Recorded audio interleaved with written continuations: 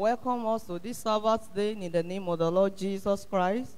I pray the Lord will touch our lives today in Jesus' name. The lesson reading this morning is taken from Philippians chapter 2, verses 1 to 11. Philippians chapter 2, verses 1 to 11. Mo kí wa kú ọjọ́ Olúwa tẹ̀ní lórúkọ Jésù. Ọlọ́run alààyè yóò fọwọ́ tọ́ ayé wa. Ẹ jẹ́ kí a gbé Bíbélì wa, jẹ́ kí a sì sí ìwé Fílípì orí kejì láti ẹsẹ̀ kìíní títí dé ẹsẹ̀ kọkànlá. Fílípì orí kejì ẹsẹ̀ kìíní dé ìkọkànlá. Nítorí náà, bí ìtùnú kan bá wà nínú Kristi, bí ìṣìpẹ̀ kan bá sì wà, bí ìdàpọ̀ ti ẹ̀mí kan bá wà, bí ìyọ́nú àánú àti ìsìn bá wà, ẹ mú ayọ̀ mi kún, kí ẹ̀yin kí ó lè jẹ́ onínú kan náà, kí ìmọ̀ yín kí ó ṣọ̀kan, kí ẹ sì ní ọkàn kan. Ẹsẹ̀ kẹta verse 3.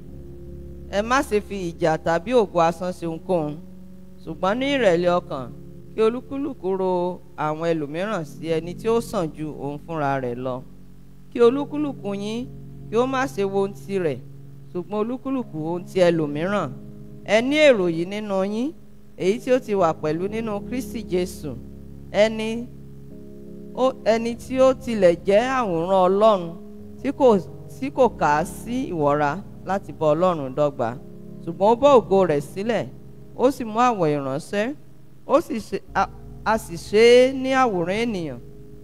Nígbà tí a sì ti rí i ní ìrí ènìyàn, ó rẹ ara rẹ̀ sílẹ̀, ó sì tẹríba títí di ojú ikú, àní ikú orí àgbélébùú.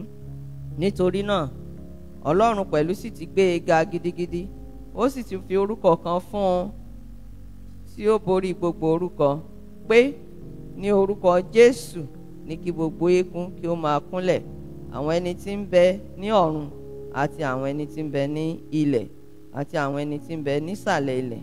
The last verse, ẹsẹ̀ tó gbẹ̀yìn. Àti pé kí gbogbo ahọ́n kí ó máa jẹ́wọ́ pé Jésù Kristi ni Olúwa, fún ògo Ọlọ́run Baba. Báyìí ni a kà tí a dá dúró, kí Ọlọ́run alààyè bùkún ọ̀rọ̀ rẹ̀ sí ìgbà lọ́kàn wọn.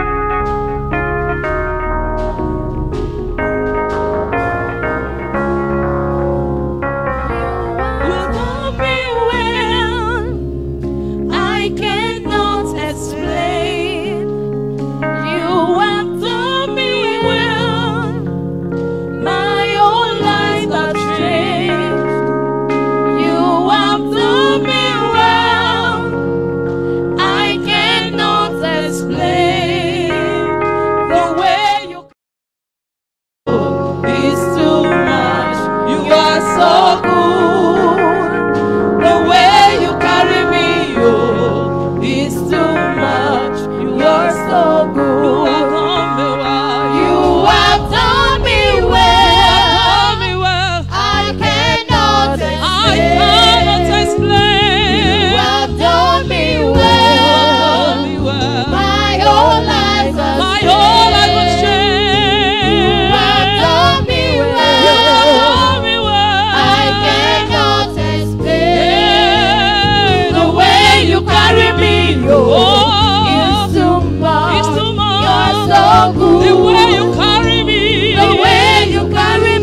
oh, is too much. You're so good. The way you carry me, God. The way you carry me, oh, is too much. You're so good to me, Lord. The way you carry me, oh, is too much. You're so good. You have done me well. I cannot explain. You have done me well. How whole life I've changed. You have done me well. I cannot explain. The way you carry me, oh, is too much. You are so good. You are so good. The way you carry me, oh, is too much. You are so. The way you carry me, Lord. The way you carry me, the way you carry me, is too much. You are so good to me. The way you carry me, oh, is too much. The way you carry me, God. The way you carry me, is too much. Is too much. You're so good to me. The way you carry me, oh, is too much. You're so good. The way you carry me, God. The way you carry me, oh, is too much. You're so good. The way you carry me, oh, is too much. You're so good. The way you carry me, God. The way you carry me, oh, is too much. The way you carry me, is too much. You're so good. If not for you, Giwa. If not for you, Omega, oh Yewande, hey, Agamnekelegi. No, if not for you, Omega, oh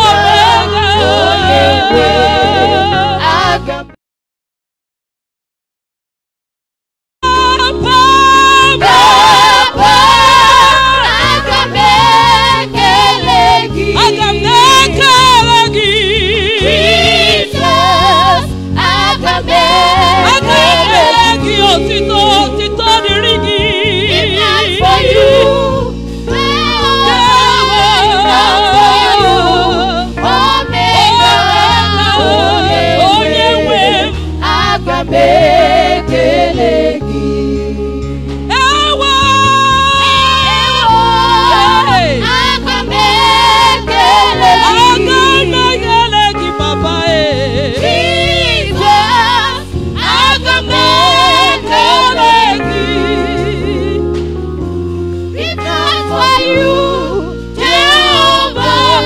not for you, Omega, oh Yewande, Agamnekelegi.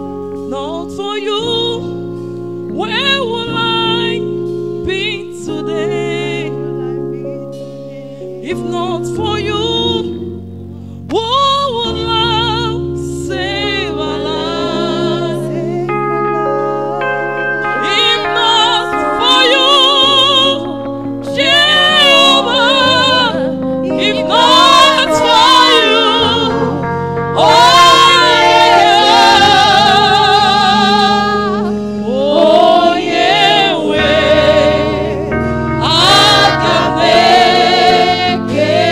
Agamnekelegi.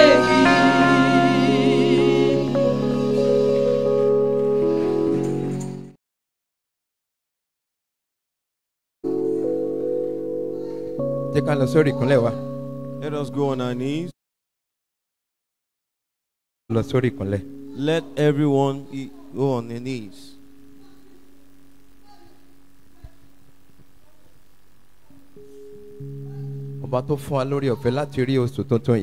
The King that gave us the grace to witness the new month.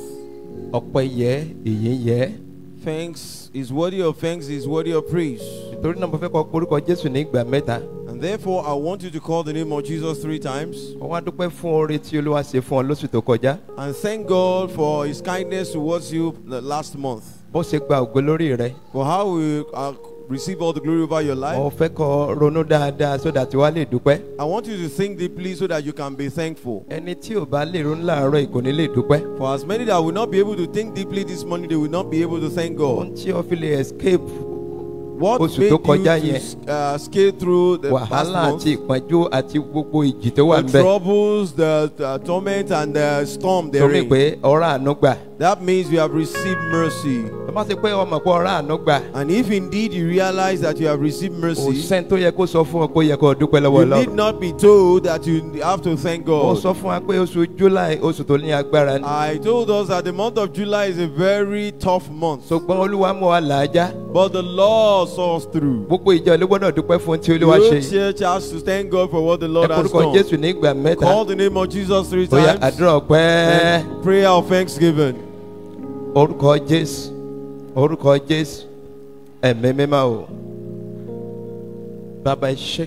Father, we thank you.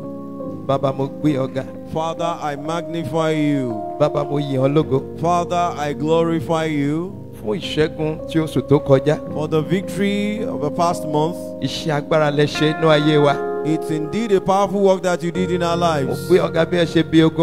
We thank you for how you conquered the terrible battles. We thank you for how you fought our battles. We thank you for how you laid your hand on us. In the different storms in the past months, you never allowed us to have a place in our lives. Every plan of the enemy in the month of July, you render to naught. Father, we magnify, we give thanks and glory to you. Thank you for the powerful work you did in the month of July. We thank you for the mercy we receive in the month of July. And Father, I thank you for the great grace you gave to us in the month of July. It is those that are affected that know. I give thanks to you. I give glory to you. I give praise to you for this great grace. Father, I honor you. Go ahead and thank Him. Everyone must show their gratitude to God for what the Lord did in the month of July, the last month. Oh, thank you, Jesus. Thank you, Jesus. Thank you, Jesus. Thank you, Jesus. Thank you, Jesus. Thank you, Jesus. Thank you, Jesus. The beginning and the end, I worship you. I give you praise. I honor you for what you have done. Give him praise. Give him praise.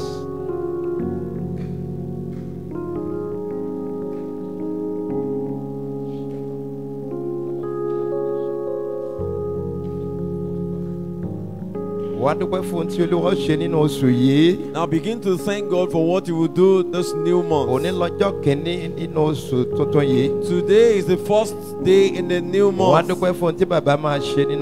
Now thank God for what the Father will do this month. How we receive all the glory. And for how we break every bondage.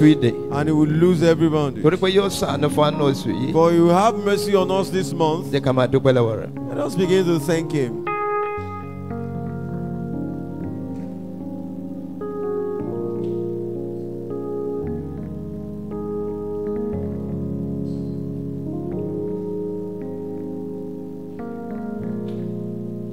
Oh, thank you, Father.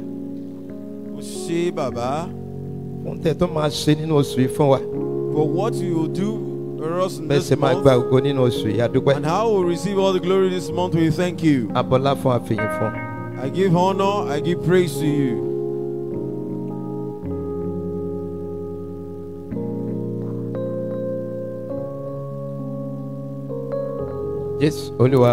Jesus our Lord.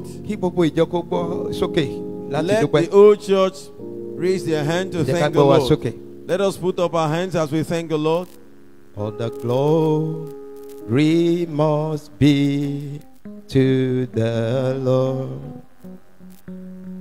Oh, He is worthy of our praise.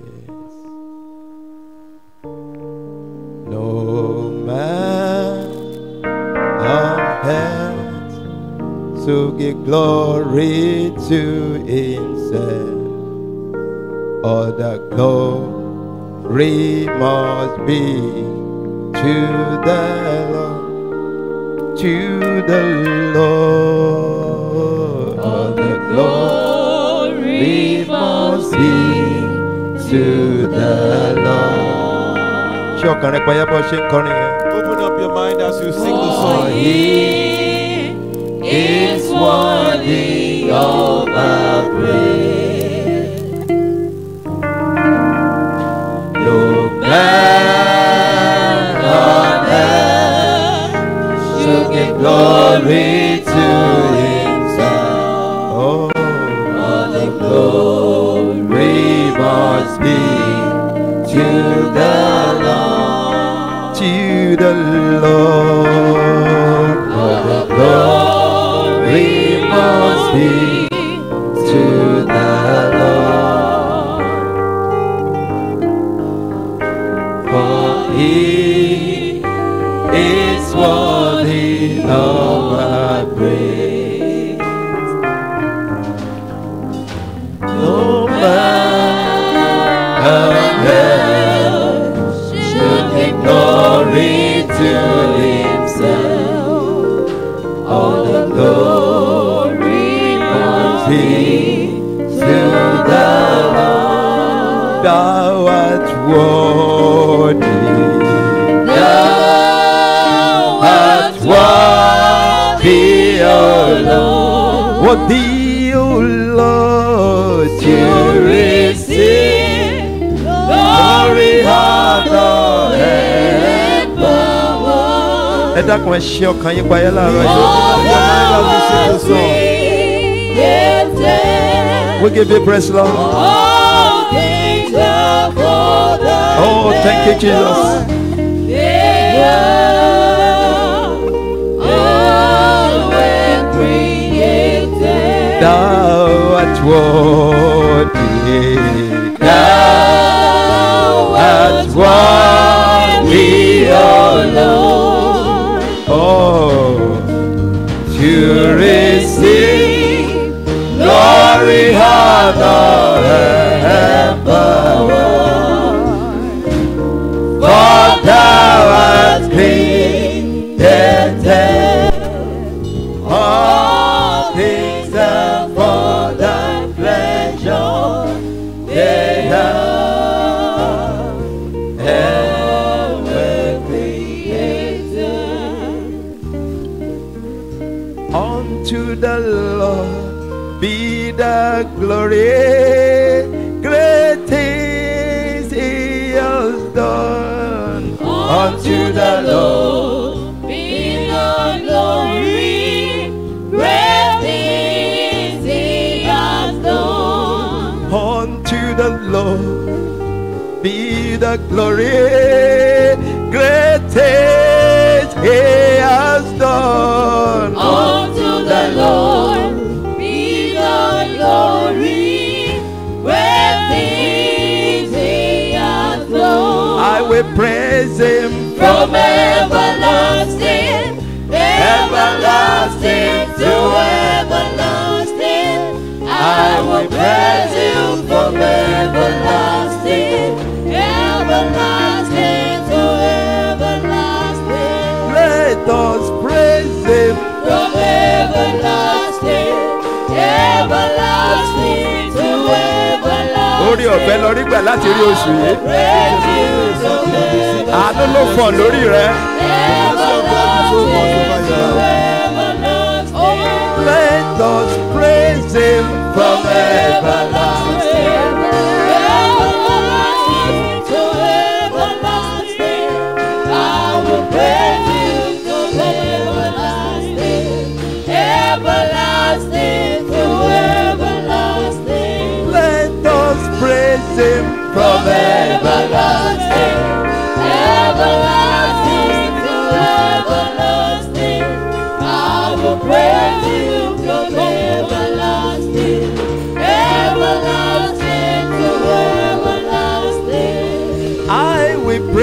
Him from everlasting, everlasting to everlasting.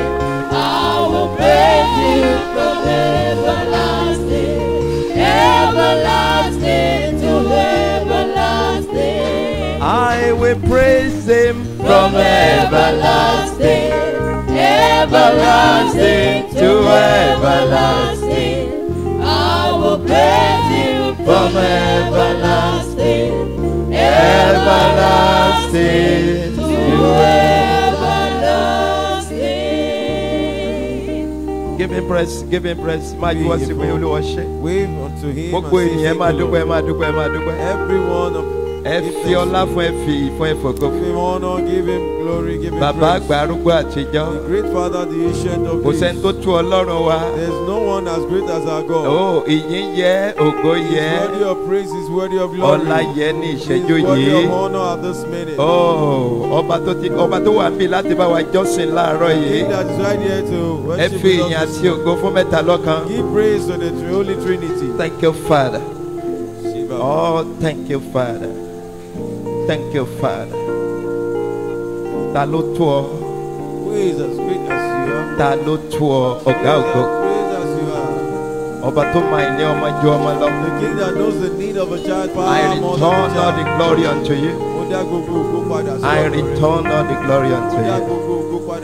Blessed be thy name. Blessed be thy name. Òtítọ́ Olúwa, Ọlọ́run gbogbo ayé. Òtítọ́ gbogbo ayé, kò lè gbà ọ́, gbogbo ọ̀run kò lè gbà ọ́, Olúwa. Òtítọ́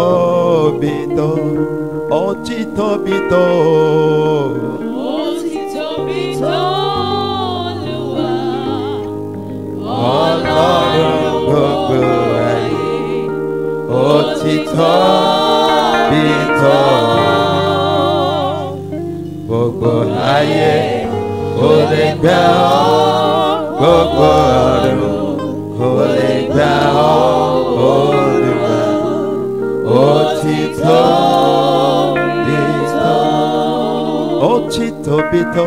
Olúwa, Ọlọ́run gbogbo ayé. Òtítọ́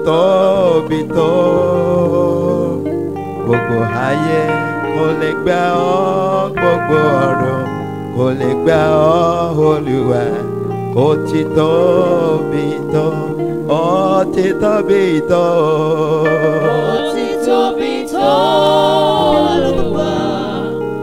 Ọlọ́run gbogbo ayé. Òtítọ́ gbogbo ayé, kò lè gbà ọ́, gbogbo ọ̀run kò lè gbà ọ́, Olúwa. Òtítọ́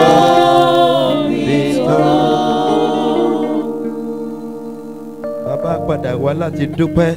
Father, we have come to thank you. Orí tẹ̀sí fún wa lóṣù tó kọjá. Your kindness towards us last month. A rí pé kìí ṣe nípa ipá tàbí agbára. We realize that it is not by power or might. Ṣùgbọ́n ẹ kàn ṣàánú fún wa. But you just had mercy on us. Nítorí pé ará àánú gbà lóṣù tó kọjá yìí. For the fact that we received mercy last month. Àtọmọdé àti àgbàlagbà. Both the young and the adults. Àtọkùnrin àti obìnrin. The male and the female. Bàbá ẹ mọ̀ ṣe o. Father, we thank you. Bàbá ẹ mọ̀ ṣe o. Father, we thank you. Pé ẹ tó ti ṣàánú fún wa. That you have yet lórúkọ Jésù bàbá gba ọpẹ́ wa. Father, in Jesus' name, accept bàbá lórúkọ Jésù gba ẹ̀yẹn wa. Father, in Jesus' name, accept our praise. Ohun tẹ́ tún ṣe nínú oṣù tuntun yìí. For what you do this new month. Lórí gbogbo àwọn prógrámù tí a máa ṣe. For all the programs that bàbá we mo will dúpẹ́ have. nítorí pé tì wá lẹ́yìn. Father, I thank you because bàbá you mo dúpẹ́ support nítorí pé ràn wá lọ́wọ́. Father, I thank you because bàbá you help lórúkọ us. Jésù gba ọpẹ́ wa. Father, in Jesus' name, accept pé our thanks. ìbùkún tí oṣù yìí. That the blessing of this yóò month lágbára ju tó oṣù tó kọjá lọ. will be greater than the past month. àmì ìfúnròyìn tí oṣù The yìí. anointing of this month yóò tún lágbára ju tó oṣù tó will be kọjá greater lọ. than the past month. nítorí náà bàbá mo dúpẹ́. Therefore, Father, I Olúwa thank gba you. ọpẹ́ wa. Lord, accept our thanks. ọpẹ́ àti ìwà yóò ṣe Our tẹ́wọ́ thanks gbà. and praise that it be a ó acceptable. máa yìn ọ́. We praise you a sì máa júbà rẹ̀. and worship bàbá you. gbogbo bí tí a ti ṣẹ̀ṣẹ̀ Father, ọ́. in every area that we have lórúkọ gone Jésù to. Olúwa dáríjì In wá. Jesus' name, Lord, forgive us. Oh, Baba Jọ̀ọ́ nítorí ẹ̀jẹ̀ Jésù. Father, we plead for the sake of the blood of Jesus. In every area that we have sinned against you, in our utterance, in the thought of our mind, in our behaviors and deeds, that the enemy wants to use.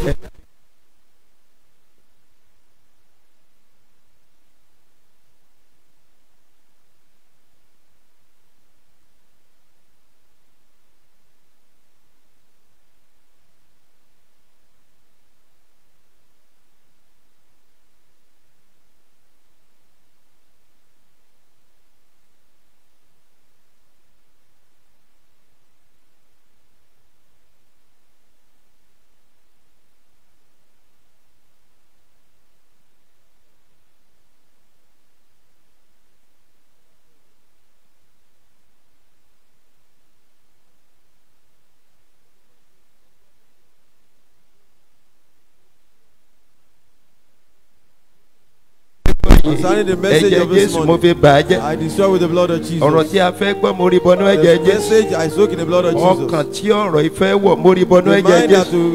The mind that Lord, use this word to powerful works. Let it not go in vain. Glory be to your name. Father, I thank you for your answer. Jesus our Lord. We worship His Majesty 3 times. Just as the host of heaven do. At the moment, the 24 elders, they worship the Lord. Do you know what they are doing? They worship the Lord. They worship the Lord. They will place their golden crown. As lovely as the crown is, they will take it off and place it aside. And worship the one as of old. You worship the ancient of days. And that's what we are about to do. Oh, kábíyèsí. Ẹni tó wà pẹ̀lú ẹ di ìṣẹ́jú yìí. One that been with you even till this moment. Kábíyèsí. Wá dìde dúró báyìí. Now let us stand.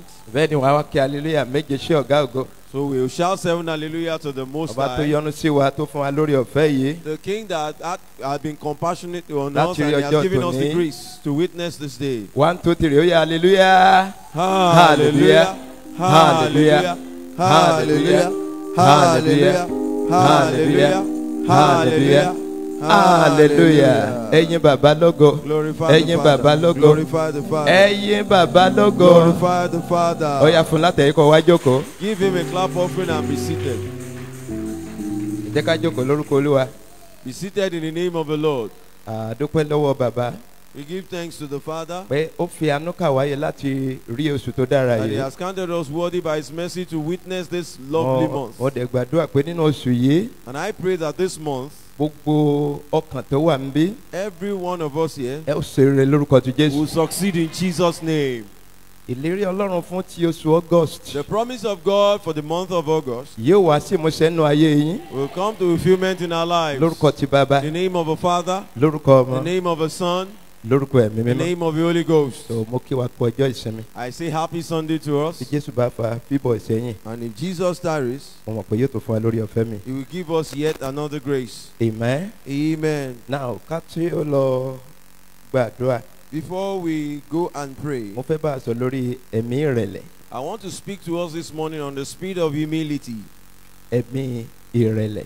The spirit of humility. Mo mọ̀ pé nǹkan tí o ti gbọ́ rí ni. I know it's what we have heard before. Ṣùgbọ́n ọ̀tún ni ọ̀rọ̀ Ọlọ́run. But the word of God is new every day. Ó ní nǹkan tí Olúwa fẹ́ fi ṣe fún ọ láàárọ̀ yìí tó ti fẹ́ gbọ́. There's definitely what the Lord intends to do with it.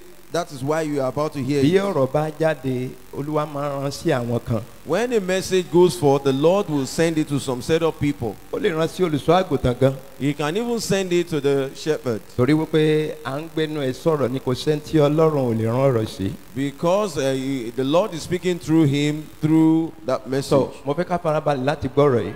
I want us to be attentive to the message. Èyí tó bá ti jẹ́ tiẹ̀ kọ́ dìmú. So whichever one that affects you, Wàá ṣe rere hold nínú on to oṣù it. lórúkọ ti And Jésù. you will succeed this month in Jesus' name. Now ẹ̀mí ìrẹ̀lẹ̀ A spirit of humility. ó jẹ́ ní tí Olúwa fẹ́. It is what the Lord loves. The Lord indeed loves anyone that has a spirit of humility. Now, there are so many things that we are supposed to have in life that people are not aware of. The exact day that you are sensitive to it and you can remain in it, then your life will definitely be transformed. It might well be that the only thing remaining for someone here this morning is the spirit of humility. He might be good in every other area, but in the area of humility, he has not measured up. But the moment he's able to change, the Father will then begin to move anew with him. So, humility is all about surrendering all to the Most High. When you say somebody is humble, everything. Such a person is able to surrender all that he has to the Most High. There is no such thing in life that he would not want to offer to God, because he really humbled himself before God. So, every time. So, I usually tell us that someone can prostrate or kneel down. It is good to do this, but do you realize that someone can prostrate and kneel down, but within he is not doing that? Every day. But someone might kneel to you every day, but right inside him has not kneeled to you. I now realize that the spirit of humility comes from above. It's a grace when it is released to you. Now, go with me to the book of James, chapter 4, verse 7. Nítorí náà, yes, ẹ tẹríba fún Ọlọ́run. Ẹ tẹríba fún Ọlọ́run. Ẹ kọjú ìjà sí èṣù. Yes. Òun á sì sá kúrò lọ́dọ̀ yín. Hallelujah. Amen. Ó ní nítorí náà ẹ tẹríba fún ta nìyẹn o? Fún Ọlọ́run nìkan ṣoṣo. Says therefore humble yourself to the Most High. If every one of us here can only humble ourselves to God, that is then it is settled. It will then be easy for you to humble yourself in the presence of man. By the time you are able to humble yourself with the Most High. But so many people today, despite the mercy that the Lord has shown to them, they are not humble. Because humility is all about submission. So if humility is out of a man's life, then that life will not be okay. As many as lost the spirit of humility today, the Lord will restore it back. If I have said that you will be a billionaire, you would have jumped on your feet. But what will make you to succeed on time is what you are hearing this morning. If you have lost the spirit of humility, maybe you have lost the spirit of submission, the Lord will restore it back to you in Jesus' name. Every one of us, this concerns us.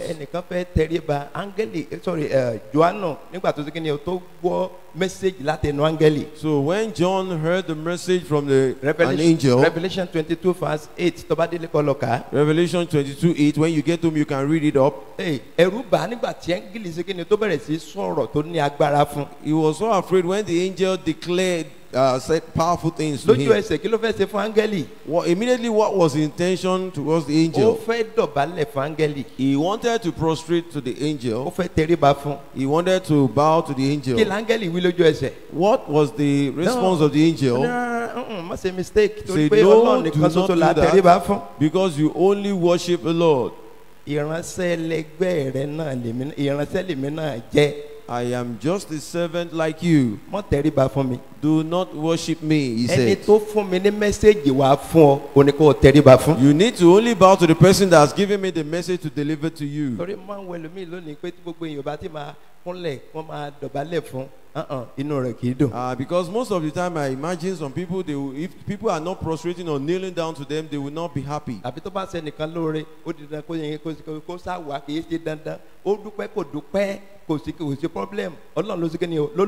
So maybe you have been showed kindness to somebody, but the person has failed to thank you. Whether he has come to thank you or not, the glory is unto the Lord. I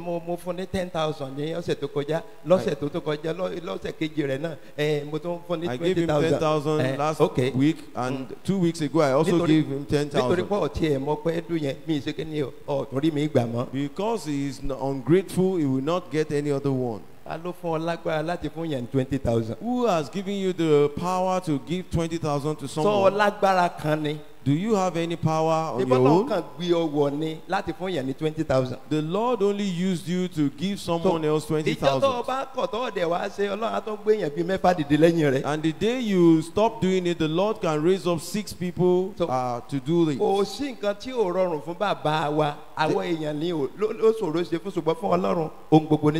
There's nothing that is not easy for our Father, but things might be impossible with man, but with God all things are possible. I want us to learn this morning how to humble yourself before the Lord. In your home, humble yourself to the Lord. In your place of work, humble yourself before the Lord.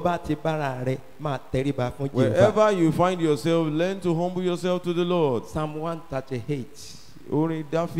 Psalm 138 verse 6. Bí Olúwa tilẹ̀ ga. Bí Olúwa ti ga tó ni. Síbẹ̀ ó júbà àwọn onírẹ̀lẹ̀. Ó júbà àwọn onírẹ̀lẹ̀. Ṣùgbọ́n àwọn agbéraga ni ó mọ̀ ní òkè rere. Hallelujah. Amen. Ẹ jẹ́ agbórí sókè. Let us look up, everybody. Ẹ jọ̀ọ́, ta ló mọ̀ bọ́lọ́run ṣe ga tó kó nawọ́ sókè? Who here knows how great the Lord is? Put up your hand. Ta ló wà níbí tó mọ̀ pé bọ́lọ́run ṣe tóbi tó mọ̀ pé ó ṣe kí ni ó lè ṣàlàyé díẹ̀ kó nawọ́ sókè? So who here can explain how great the Lord is? Put up your hand. Irọ́ o, kò sẹ́ni tó mọ̀ bọ́lọ́run ṣe tóbi tó. Nobody knows how great the Lord is. Ọkàn ṣe ní ṣùgbọ́n ọmọ tí tóbi ẹ̀. You only serve him, but you do not know his greatness. Ìwé mọ̀ sọ pé bí Olúwa ṣe ga tó bó ṣe tóbi tó yẹn. The Holy Scripture says, though the Lord be high, kí ló ṣe?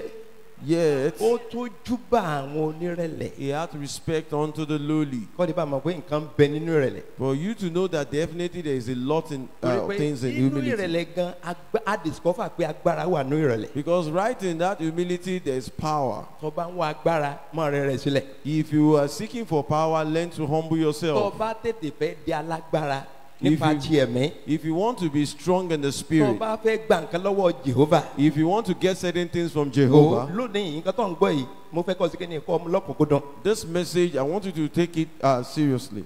So kọ́ gbàdúrà lé lórí pé Olúwa jọ̀ọ́ fún mi lẹ́mìí ìrẹ̀lẹ̀. And then go and pray that Lord grant me the spirit of humility. Kọ́ lè bá débi tọ́lọ́run fẹ́ kọ́ dé láyé. For you to get to that point that the Lord wants you to get to in life. Torí wípé Olúwa ń wo àwọn agbéraga lókè rere. For the Lord knoweth the proud afar off. Ìtumọ̀ rẹ̀ ni pé Ọlọ́run mọ àwọn agbéraga.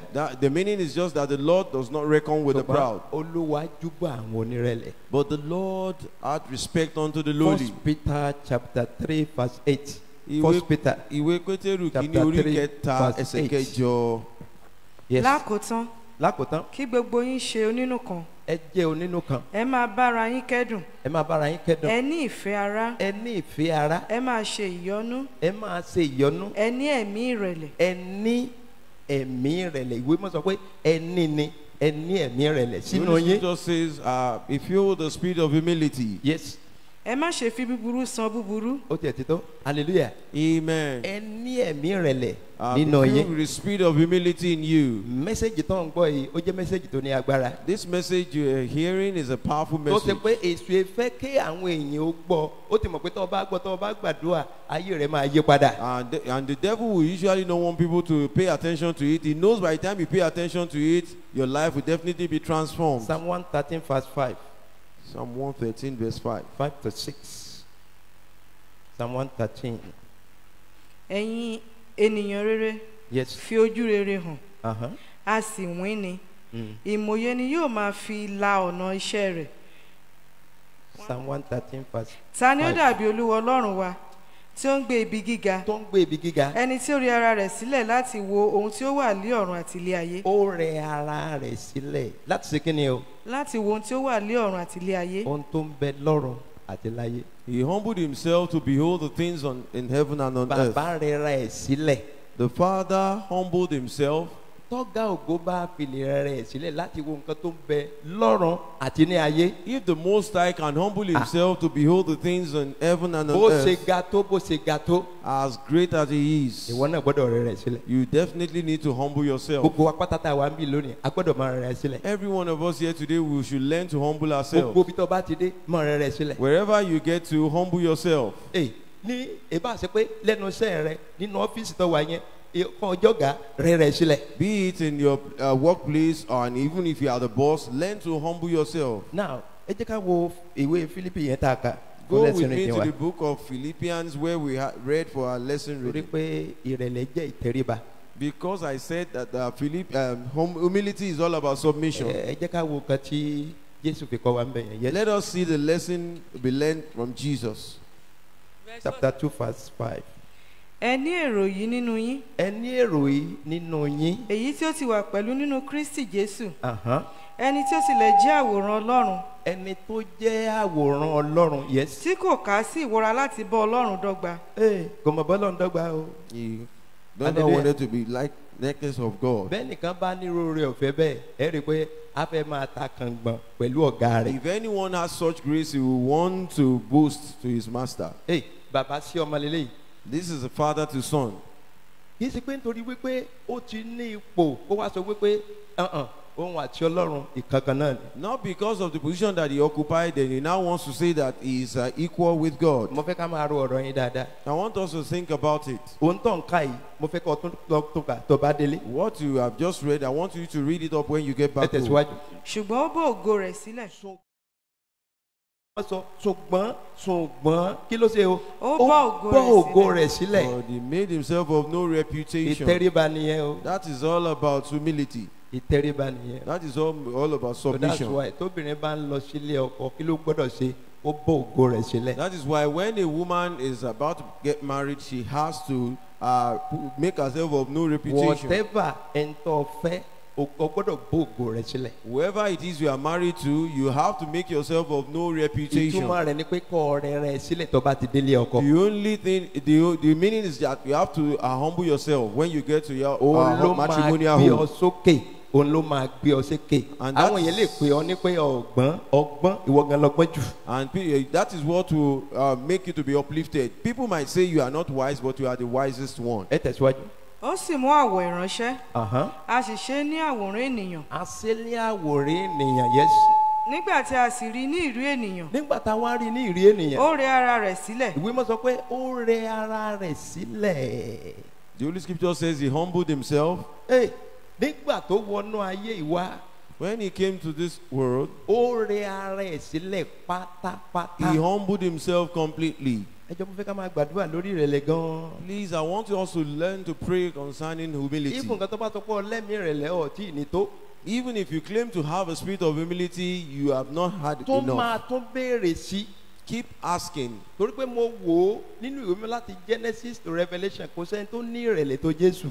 Because I consider it from the book of Genesis to Revelation, there is no such person that has humility just like Jesus. mi ò tí rẹ̀ nìkan tó wọnú ayé yìí tá a bí nínú obìnrin tó ní ìrẹ̀lẹ̀ bíi ti Jésù. I have not seen anyone that came to this earth born of a woman that had the humility that Jesus had. ìbí rẹ̀ kí ló jẹ́ ìrẹ̀lẹ̀.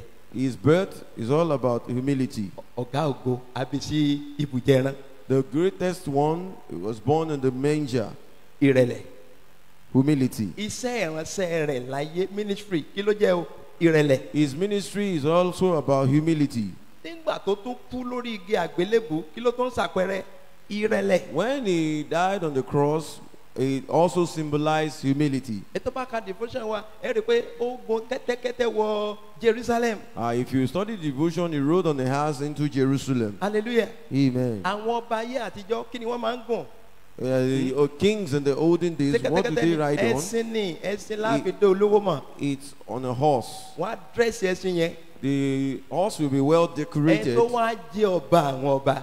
And the king of kings nígbà tí àkókò ògo tó láti wọ Jerusalem. When it was time for His glory to go into Jerusalem. Lọ ka Bible dáadáa, èyí ṣe gbogbo ìgbà ni Jésù gun kẹ́tẹ́kẹ́tẹ́. Go and study the scripture very well. It wasn't every time that Jesus rode on the earth. Tí ọ̀run ò bá wí nǹkan, Jésù ò ní ṣe nínú ayé. If the heaven has not said something, Jesus wouldn't have done it. Hallelujah. Amen. Ohun tí bàbá pa láṣẹ ni pé gun kẹ́tẹ́kẹ́tẹ́. The command that the Lord gave is that you should ride on a horse. Àkókò láti gun kẹ́tẹ́kẹ́tẹ́ wọ Jerusalem rèé. And that was the time for him to ride on a horse into Jerusalem. Ṣáájú yẹn àti lẹ́yìn ẹ̀, ibi tó bá ti rí pé Jésù gun kẹ́tẹ́kẹ́tẹ́, mo fẹ́ kó sọ fún mi. And before that and after that, if you have seen any other place where Jesus rode on the horse, let me know. Àkókò tí ògo ni tó fẹ́ farahàn. That was the time that the glory was about to be made manifest. Kẹ́tẹ́kẹ́tẹ́ wọ Jerusalem. He rode on the horse into Jerusalem. Nínú ìrẹ̀lẹ̀. In humility. Gbogbo tó ṣe láyé nínú ìrẹ̀lẹ̀ ló ti ṣe. All that he did was in humility. Now, ibi tẹ́ ka yẹn ẹ bá ń kà tán so that ká wo ibìkan bẹ̀. Ó sì tẹríba títí di ojú ikú. Ó tẹríba títí kíni o títí dójú ikú. Was obedient unto death. Tẹ́lómi tó máa ṣépè. What will make some people to curse or insult people. Ìwé máa sọ pé ó tẹríba títí dé ojú ikú. The Holy Scripture says he was obedient unto death. Mo gbàdúrà pé kí mẹ́sẹ̀gì kó yé wa láàárọ̀ yìí. I pray that we will be have a better understanding of this message. Bí bàbá kó sí wa níyè láti lè mọ nǹkan tí à ń pè ní ìrẹ̀lẹ̀ láàárọ̀. That the Lord will make us sensitive to do the things that we call humility. Tí ìrẹ̀lẹ̀ bá ń dé, wàá tẹríba títí tí solution ṣe kéde o tí ó fi dé. So when humility comes, you will be able to humble yourself till the solution comes. Ọ̀ níjọ́ rẹ lójú. You will not pride in yourself. Wàá máa dúró de bàbá. You will always be patient with the Father. Nínú gbogbo tó o bá ń ṣe. In all that you do. Ẹ tẹ̀síwájú.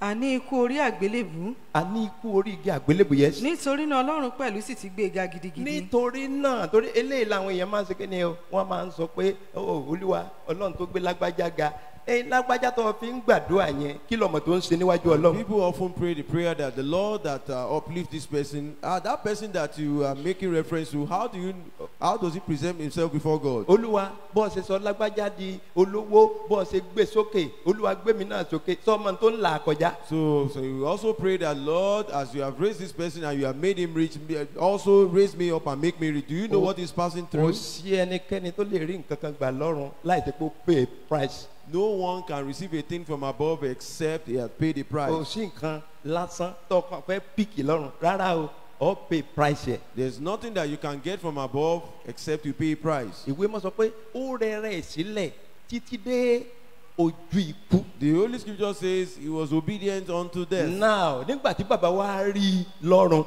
And when the Father now ẹ bá repeat ẹ kí ló ṣẹlẹ̀. saw this from above. Yes. Nítorí náà Ọlọ́run pẹ̀lú sì ti gbé e ga gidigidi. Ọlọ́run wa gbé ga kì í ṣe láàbọ̀ o gidigidi. Now God now exalted him Now greatly. ẹ̀ta bá gbé ga gidi kí wọ́n mọ̀ pé ẹ̀mí ìrẹ̀lẹ̀ tó ní agbára wà nù ẹ̀. Whoever that you see that has been exalted, you should know that the spirit of humility is so Bó great in ṣe his ní life. ìrẹ̀lẹ̀ tó bẹ́ẹ̀ náà la ṣe gbé sókè pátápátá. As much as he was humble, so he was also exalted. So tó bá ń ṣe nǹkan gbọ́dọ̀ develop nù ẹ̀. So if you have been doing something, you have to continue to improve on it Títí wàá fi dé peak pátápátá. until you get to the peak. Olúwa yóò ràn ọ́ The lọ́wọ́. Lord will help you. Verse 9. Ó sì ti fi orúkọ kan fún tí ó borí gbogbo Àwa orúkọ. fún ní orúkọ kan tó borí gbogbo orúkọ. Pé lé orúkọ Jésù ní kí o gbé kún kí ó máa kúnlẹ̀. Yes. Àwọn ẹni tí ń bẹ lé ọ̀run àti àwọn ẹni tí ń bẹ ní ilẹ̀ Yes. àti àwọn ẹni tí ń bẹ ní ìsàlẹ̀ ilẹ̀ àti pé kí gbogbo àwọn kí ó máa jẹ́wọ́ pé Yes. Jésù Kristi ni Olúwa fún ògo Ọlọ́run Bàbá. Fún ògo Ọlọ́run Bàbá. To the glory of Fún to the ògo glory Ọlọ́run of Bàbá. God the Father. O la fi ń pe orúkọ Jésù ní ìsìn. That is why we call the name of Jesus Kò anytime sí bí we wọ́n ti pray. gbọ́ orúkọ Jésù nínú afẹ́fẹ́ wọn á tẹríba. There's nowhere that we hear the name of Jesus in the firmament, Tán bá they will gbọ́ bow. orúkọ Jésù nínú ilẹ̀ ní ìsìn wọn á tẹríba. Even if when they hear the name of Jesus in the depth of the Nígbà ground, tá they a will bá ń bow. gbàdúrà àwọn ogun tó fẹ́ dìde sí wa tó bá gbọ́ orúkọ Jésù wọn ó sá lọ ni. And when we are about to pray, those battles that want to rise against us and we call the name of Jesus, they will Torí flee. pé orúkọ tá a ṣe kí ni o tá a ti gbé ga Because it's a name that's already been exalted greatly. And it wasn't just exalted greatly. What has been found in him? Humility. The grace to be like Jesus, the Lord will grant unto us. There are certain things you need to know if you want to be uplifted. And by the time you know them, easily will be uplifted. Matthew 20. You will Matthew 25 to 28. Ṣùgbọ́n Jésù pè wọ́n sọ́dọ̀ rẹ̀. Ó sì wí pé ẹ̀yin mọ̀ pé àwọn ọba kèfèrí a máa lo agbára lórí wọn. Àwọn ọba kèfèrí nǹkan tí wọ́n ń ṣe nìyẹn o. Yes. Àti àwọn ẹni ńlá nínú wọn a máa fi ọlá tẹrí wọn ba. Wọ́n máa ń fi ọlá tẹrí èèyàn bá ń tiwọn ni. Yes. Ṣùgbọ́n kì yóò rí bẹ́ẹ̀ láàrin yín. Ìwọ ò gbọ́dọ̀ fọlá tẹrí èèyàn kan bá. Ṣùgbọ́n ẹnikẹ́ni tí ó bá fẹ́ pọ̀ nínú yín. Ó tiẹ̀ ti tó ẹni sùúrù náà. Hallelujah. Bọ́ tọ́lọ̀ bá gbé ọ dé ipò ọlá tó wá fi ọlá rẹ tẹ̀lé èèyàn bá wàá gba query lọ́rùn. If the Lord has placed you in a higher position and because of that position you occupy, you want to lord it over people, you will be queried in heaven. Ọlá tó ń wò yẹn Ọlọ́run ló ní ọlá. The honor that we see, it is God that holds honor. Ipò tẹ́ ń wò yẹn ta ló ní ipò ọ̀gá ògo. The position that you may be, it is God that holds it. Tọ́lọ́run bá gbé ọ dé ipò kan tó wá fi ipò yẹn tó fi ń tẹ̀rí àwọn èèyàn bá baba ńlá problem. And if Lord has taken you to a certain position and you now exercise authority because of that position, then òun ló dá kọ́ lóye kọ́ tó dé ipò tọ́lọ́run gbé ọ lọ ká tó fún ọ ní ipò ọlá o gbọ́dọ̀ lóye dáadáa. And that is why it is so good for you to have had the knowledge before the Lord takes you to the position that you may desire. Òun náà fi rí ọ̀pọ̀lọpọ̀ tá a fún lọ́lá lónìí wọn ò pẹ́ nínú ọlá yẹn torí pé wọ́n ti fi ìgbéraga bàjẹ́. That is why you discover that so many people that are given that honor, they cannot last because they have ruined it with pride. Àgbẹ̀ wọn débẹ̀ ní tòótọ́ ṣùgbọ́n nígbà wọn débẹ̀ kí ni wọ́n ń ṣe? Wọ́n fi ipò yẹn tẹ̀rí àwọn èèyàn bá. They got there truly, but when they eventually got there, what did they do? They subdue people with that position of authority. Ẹ tẹ̀síwájú. Ṣùgbọ́n ẹnikẹ́ni tí ó bá fẹ́ pọ̀ nínú yín. Ẹni tó bá fẹ́ pọ̀ nínú yín mo fẹ́ ká listen sí eléyìí. I want us to listen to this. If you want to be nínú ìdílé tó ti jáde. In the family that you came from. Tó bá fẹ́ pọ̀. If you want to be great. Nínú business tó ń ṣe. In that business that you do. Yes. Ẹ jẹ́ kí ó ṣe ìránṣẹ́ yín. Kó ṣe ìránṣẹ́ ẹni tí ó pọ̀ yóò jẹ́ ìránṣẹ́.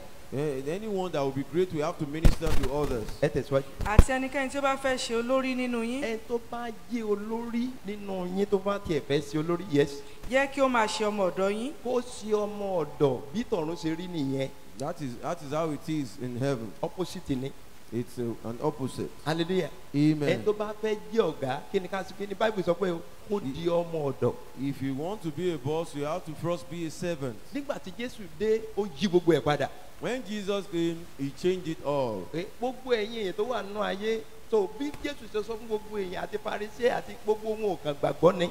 Everyone on earth, then just the same way Jesus said to the Pharisees and every other person, but it's just that they do not believe. Ẹni tó wá láti ọ̀run ó mọ ọ̀run ju ẹni tó wà láyé lọ. The person that came from above knows heaven far better than the person on earth. Ó dẹ̀ mọ ntọ́lọ́run fẹ́ àtọ́n tí ò sí kíni o tí ò fẹ́. And he also knows what the Lord wants and what he does not want. Nígbà tó rí define ipò, in fact ó yẹ àwọn ọmọ ẹ̀yìn lẹ́nu. And when we defined all about position, then the disciples were amazed. Ní gbogbo ọ̀nà ló fi kọ́ wọn lẹ́kọ̀ọ́ lórí ìrẹ̀lẹ̀ yìí. In every way he taught them a lesson about humility. Tí ẹni mo kàn máa kàn sọ níbẹ̀ torí pé nítorí àkókò. I will just mention a few because of our time. Ẹ jẹ́ ká wo John 13. Ìwé Jòhánù orí kẹtàlá. Ẹ bá ń ka láti verse 2 ẹ kàn bá ń ka díẹ̀ bẹ́ẹ̀ yẹn. Bí wọ́n sì ti jẹ oúnjẹ alẹ́. Wọ́n sì jẹ oúnjẹ alẹ́, yes. Tí Èṣù fi sí ọkàn Judas Iscariotu. Okay. Ọmọ Símónì láti fi hàn. Yes. Tí Jésù sì ti mọ̀ pé bàbá ti fi ohun gbogbo lé òun lọ́wọ́. Yes. Àti pé lọ́dọ̀ Ọlọ́run ni òun ti wá. Òun sì lọ sọ́dọ̀ Ọlọ́run. Tó ń padà lọ, yes. Ó dìde ní ìdí oúnjẹ alẹ́. Ó sì fi agbádá rẹ̀ lélẹ̀ lé apá kan. Ó fi agbádá rẹ̀ ó bọ́ agbádá rẹ̀ ó fi lélẹ̀ apá kan. He laid his garment aside. Nígbà tí ó sì mú gèlè. Nígbà tó wá mú gèlè. Ó di ara rẹ̀ lé àmùrè. Lẹ́yìn náà ó bu omi sínú àwo kòtò kan. Ó bu omi sínú àwo kòtò kan. Ó sì bẹ̀rẹ̀ sí máa wẹ ẹsẹ̀ àwọn ọmọ ẹ̀yìn rẹ̀. Kí ló ń ṣe lójú ẹsẹ̀? ó wẹ ẹsẹ̀ àwọn ẹ̀yìn rẹ̀. ó wẹ ẹsẹ̀ àwọn ọmọ ẹ̀yìn What rẹ̀. did he do? He began to wash the feet of his disciples. ẹni tó bá jẹ́ olórí ó gbọ́dọ̀ máa wẹ ẹsẹ̀. Anyone that will be a leader has to wash the feet of the òwe ni Jésù fi ń pa servant. kò ní kó lọ gbé omi sínú báàpù kó ṣe kéde kó máa fọ ẹsẹ̀ everyday. Jesus was making a proverb with this. He's not saying that you should put the water in the basin also and wash the feet of people. ẹ̀kọ́ ìrẹ̀lẹ̀ ló fi ń kọ́ àwọn ọmọ ẹ̀yìn bí. It's a lesson about humility that he wanted to teach the disciples. ẹ tẹ̀síwájú. ó sì fi gèlè tí ó fi di àmùrè nù wọ́n. nígbà náà ni ó dé ọ̀dọ̀ Símónì Pétérù. òun sì wí fún pé Olúwa ìwọ ń wẹ̀ mí lé ẹsẹ̀. Jésù náà ó sì wí fún pé ohun tí èmi ń ṣe ìwọ kò mọ̀ nísinsìnyí. ọ̀hún tí lè mọ̀ nígbà tó yóò yé ọ ó lè má ti yé ọ but later you ṣùgbọ́n understand. mo ń train yín lọ́wọ́lọ́wọ́ ni. But I am trying to train you at this time. You will later understand what I'm doing. ẹ tẹ̀síwájú. ṣùgbọ́n yóò yé ọ ní ìkẹyìn. Pétérì wí fún pé ìwọ kì yóò wẹ̀ mí ní ẹsẹ̀ láé. Jésù dáhùn pé bí èmi kò bá wẹ̀ ọ́. bí èmi ò bá wẹ̀ ọ́. ìwọ kò ní ìpín lọ́dọ̀ mi. Símónì. mi pé tí n bá ti wẹ̀ ẹsẹ̀ lónìí. Meaning that if you fail to allow me wash your feet today. ìtumọ̀ rẹ̀ ni pé ọjọ́ ọmọlẹ́yìn mi. The meaning of that is that you are not my disciple.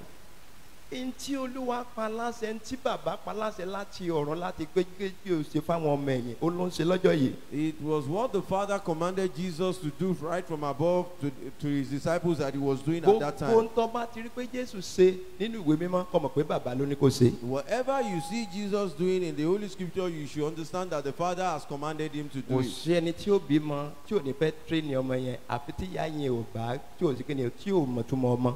There's no one that will have a child that will not want to train the child except you don't understand what it means to train the child. tí ọmọ bá wà nílé rẹ tó tírẹ́nì ẹ̀ ọ ti mọ̀ pé Ọlọ́run máa kórè ẹ. If you have a child and you fail to train the child, you know the Lord will query you later. That's why mo fi máa ń wo àwọn òbí pé nígbà tí ọmọ ń ṣe báyìí kí ló tọ̀ bí lè correct yẹ. That's why most of the time I look at some parents, when your child seems to be misbehaving, why can't you correct them? kò sí bó ṣe lè dàgbà tó Ọlọ́run ló fi fún ọ ọ gbọ́dọ̀ train ẹ. No matter how old they are, the Lord has given them to you. You have to train them. Hallelujah. Amen. So gbogbo àwọn àyànfẹ́ at that time bàbá ló kó wọn lé Jésù lọ́wọ́. The beloved at that time, the Father gave them over to Jesus. wọ́n wá fún training. They all came for training. wọ́n dẹ̀ gbọ́.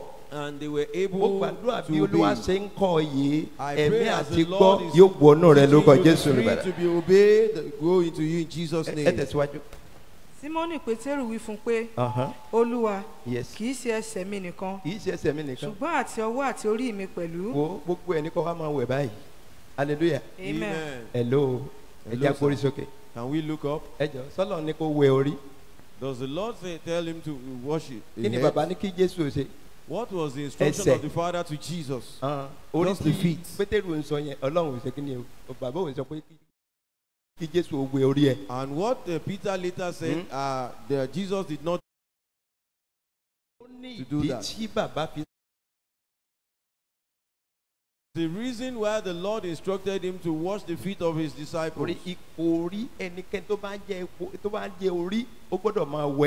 Because whoever will occupy the headship has to wash the feet. Hallelujah. Amen. The head has to wash the feet of others. Then that's why you realize that the head is above, the feet is beneath. Meaning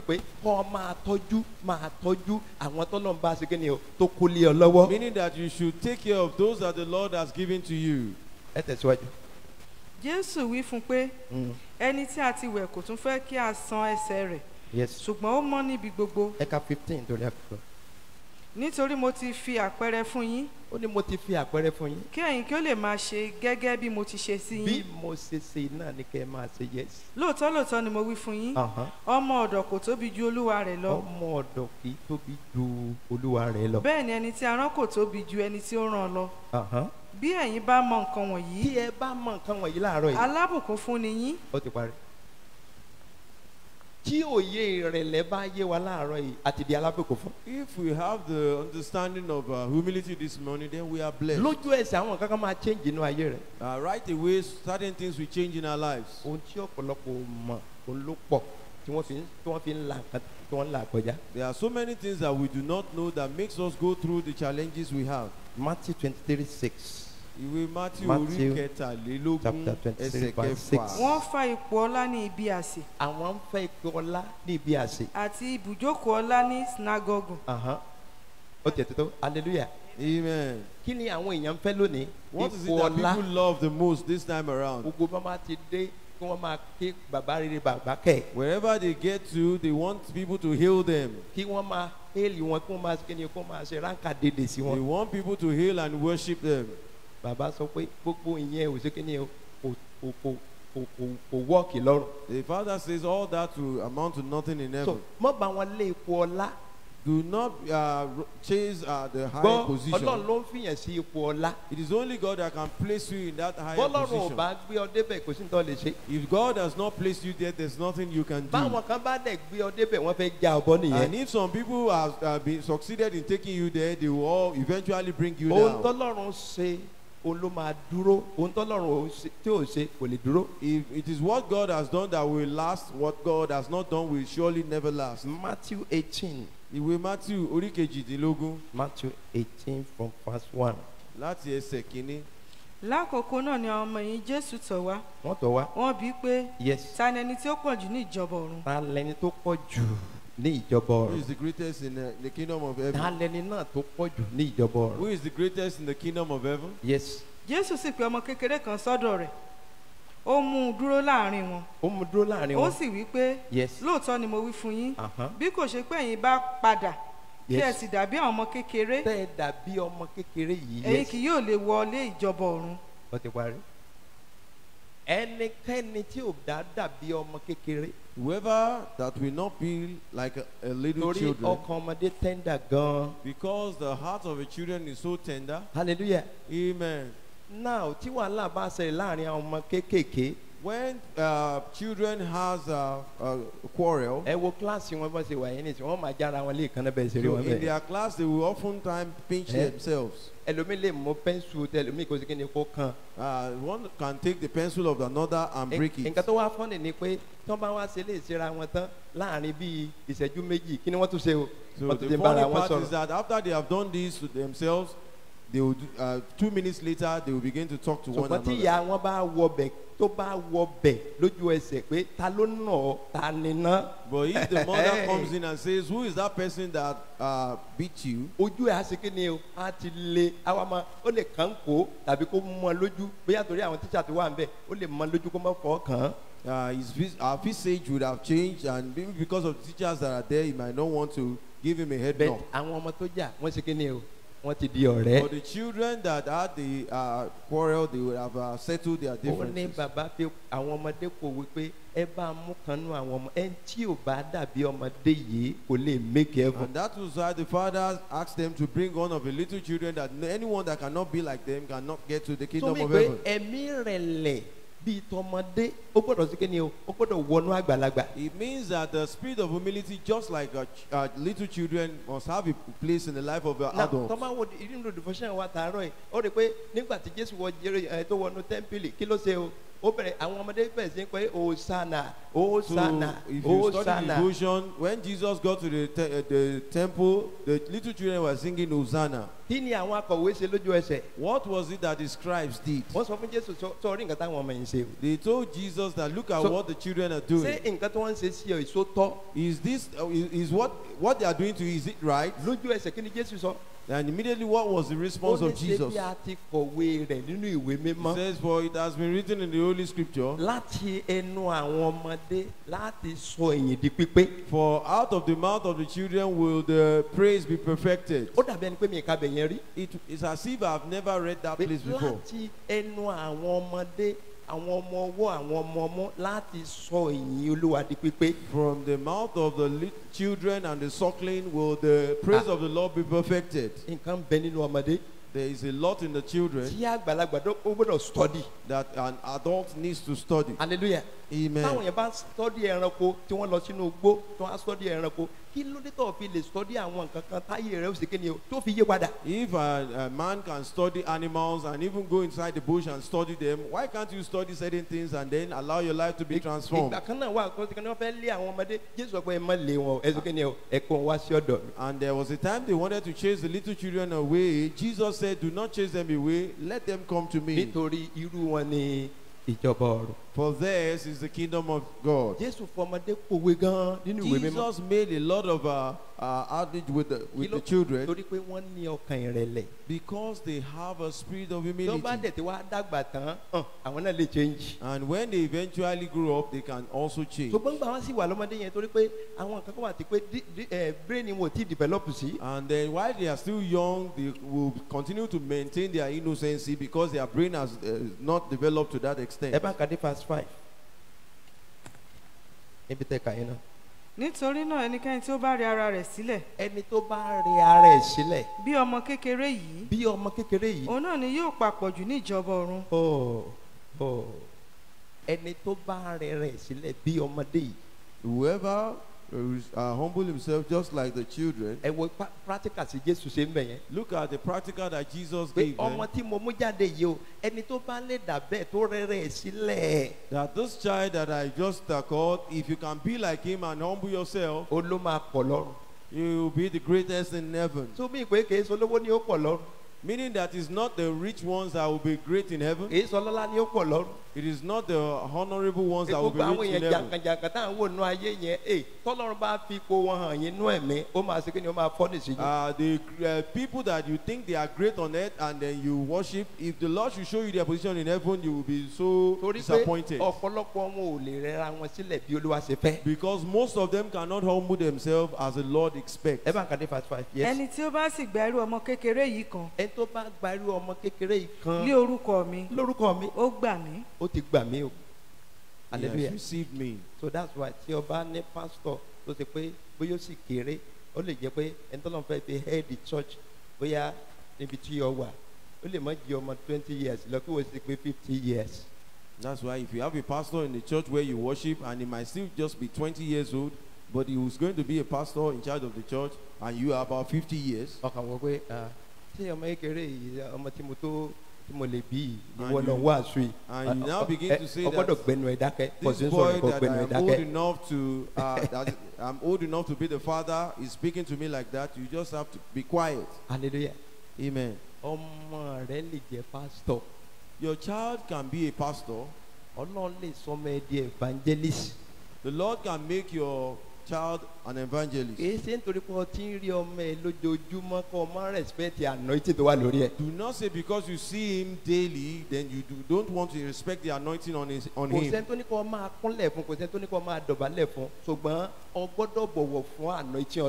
one says you should kneel or prostrate to that your child, but you have to respect the anointing on him. What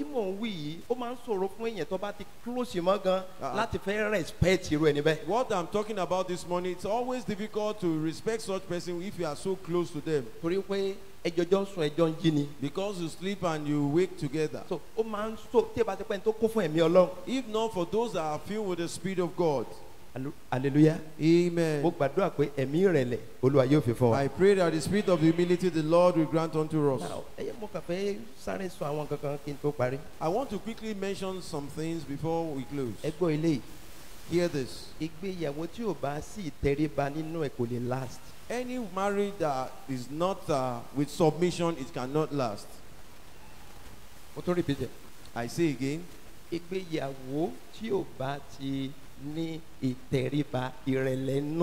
Any marriage that will not have submission and humility, it will not last. Ezekiel 16:38. Ìwé Ezekiel orí kẹrìndínlógún ẹsẹ̀ kejìdínlógójì. Èmi ó sì dá ọ lẹ́jọ́. Èmi ó dá ọ lẹ́jọ́. Gẹ́gẹ́ bí a ti dá àwọn obìnrin lẹ́jọ́ tí ó ba ìgbéyàwó jẹ́. Òtítọ́. Èmi ó dá ọ lẹ́jọ́. Now shall judge you. Gẹ́gẹ́ bí a ṣe dá àwọn obìnrin inú ilé tó ṣe kíni o tó ba ìgbéyàwó jẹ́. Just as though the women in the house that has ruined their marriage. Ẹ jẹ́ ká kórè sókè. Let us look up. Ẹ ń bá ti wọlé ọkọ. Whoever that is married. A ti pèsè orí kan fún ọ. An head has been placed upon him or her. Oni ọkọ. The husband is the head. Hallelujah. Amen. whatever irú ẹni yẹn bó ṣe ẹ̀ ìbá àkórú o ìbá àga o ohun tó wù ó jẹ́. Whoever the person is, maybe the short, tall, whoever he is. Lọ́jọ́ tí wọ́n ti tọrọ ká bọ̀ yín lọ́wọ́. The day that you are joined together in holy matrimony. Tó sọ níwájú ìjọ Ọlọ́run pé ọ máa tọ́jú ẹ̀ ọ máa gẹ̀ ọ máa ṣe gbogbo ẹ̀ nígbà ìsàn nígbà òjò tó sọ pé ìwọ lọ́fẹ̀ẹ́nu ara ẹ̀ sọ ọ wá sọ pé títí ikú ó fi. And you made a declaration that you take care of him, you will nurture and you care for her or him till death do you apart. I want you to look up so that you can hear what I'm about to say. Méjì Ọlọ́run oṣùkẹ́ni ló pàṣẹ ọkọ àtaya. The Lord only commanded a husband and a wife. Nobody compelled you that you have to be married. That's a secret I'm telling you. No one has been compelled that you have to be married or to a man or you married to a woman. But the day that you eventually get married to someone and you have that head, you have to be very careful so that that holy matrimony will not be ruined through you. The man has to be careful that this marriage or wedlock should not break through me. Because our king is a king that will be quiet to judge. Whoever that will break up the holy wedlock, the Lord said he will judge. Even the children in the house, they should not break the holy wedlock.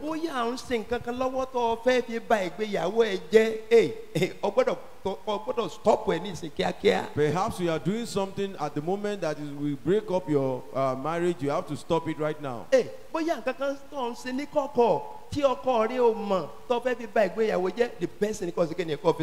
Maybe you are doing something secretly that is about to cause a breakup for your marriage. You have to stop it. Hallelujah. Amen. This is not courtship. Anything anything can happen in courtship. Hallelujah. Amen. People can separate in courtship. The reason is just because there's yet to be a covenant that will bind them together. Hallelujah. Amen. They have not been joined together in the holy wedlock with the Holy Bible. The marital life is so powerful.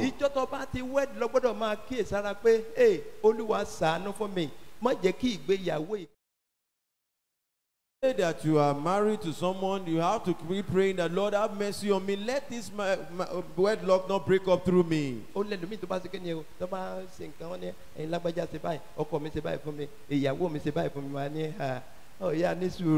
that's why So that's why when some people complain that my husband or my wife has been doing this to me, but I tell them that if your husband has been doing this to you, you have to be patient. If it's your wife, you have to be patient. The Lord knows what you are going through, and do not take any step that the Lord will not be pleased with. It is until the Lord speaks that you can take a step in your marriage. But if you choose to take that step on your own, it might be dangerous. Amen. At least in no counseling and wedding so the I magnify the name of the Lord for the families that would have been broken up, but the Lord has amended. Glory is unto the Lord. Hallelujah. Amen. Some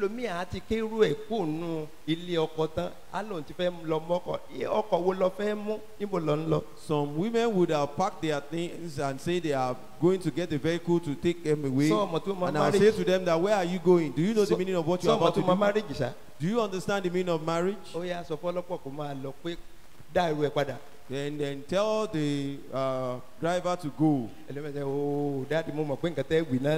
Some of them will feel uncomfortable and say, Daddy, I know that's what you say. Amen. These people I'm talking about today, their home is settled. If they had been disobedient, they would have been guilty concerning that marriage. That's why you find out that most youths, they don't no longer last in their matrimonial home. Once a little thing comes up, they will want to pack their things and go. Because a lot of people does not seem to know the meaning of marriage. Marital life is quite deeper than the way we view it. Do you not know that the Lord has set up holy matrimony? And whatever the Lord has done, no one should ruin it. Hallelujah. Amen. Hallelujah. Amen. I pray. I pray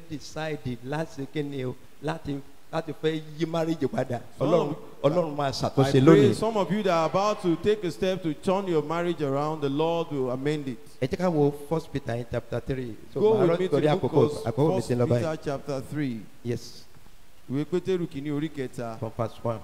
Bẹ́ẹ̀ gẹ́gẹ́, yes. ẹ̀yin aya, ẹ máa tẹríba fún àwọn ọkọ yín. Yes. Pé bí ẹnikẹ́ni bá tilẹ̀ ń ṣe àìgbọràn sí ọ̀rọ̀ náà, kí a lè jèrè wọn, lí àìsọ̀rọ̀ nípa ìwà àwọn aya wọn. Yes. Nígbà tí wọ́n bá ń wo ìwà rere tí ó ń ti ẹ̀rù yín, ọ̀ṣọ́ ẹni tí kò má ṣe jẹ́ ọ̀ṣọ́ òde. Ọ̀ṣọ́ òde Ọlọ́run kì í ṣe pé kó má dress dáadáa. Outward adorning is not for you not to dress properly. Ọ̀ṣọ́ òde yẹn ọ̀pọ̀lọpọ̀ sí kí ni o.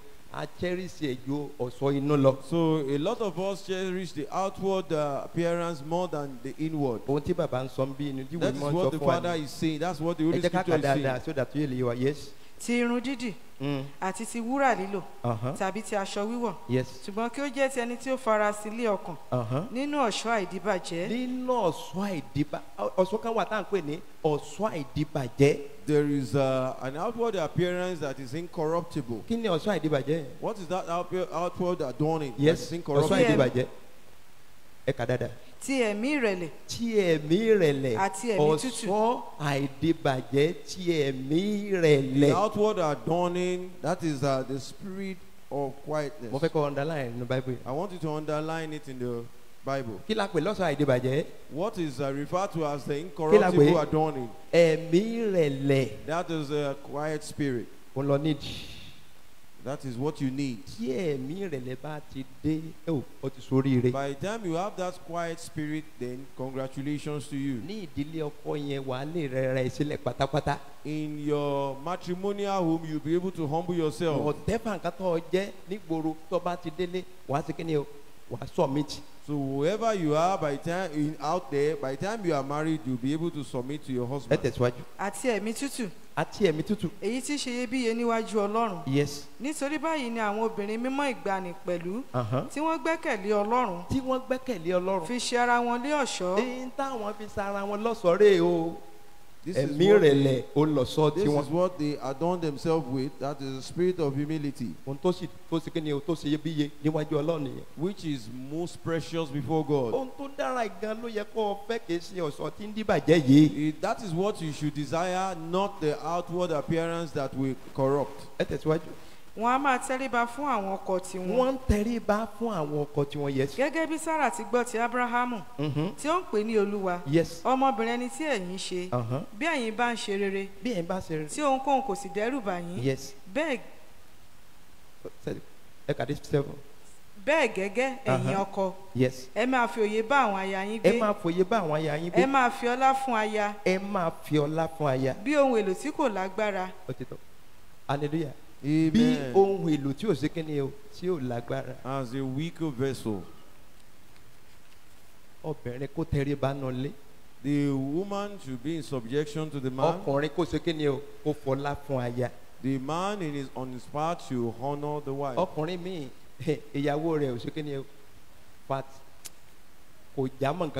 For some men, their wife amounts to nothing again. Hallelujah. Amen.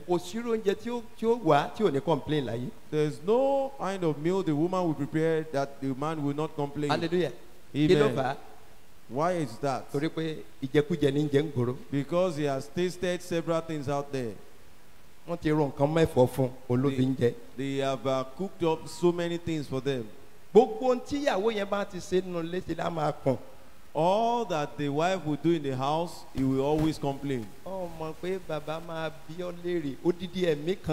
Do you not realize that the father will query you later? That's a whole soul that you are about to lose.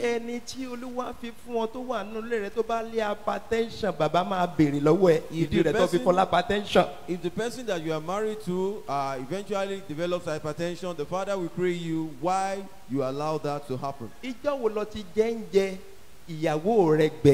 When was the last time you ate your wife's meal?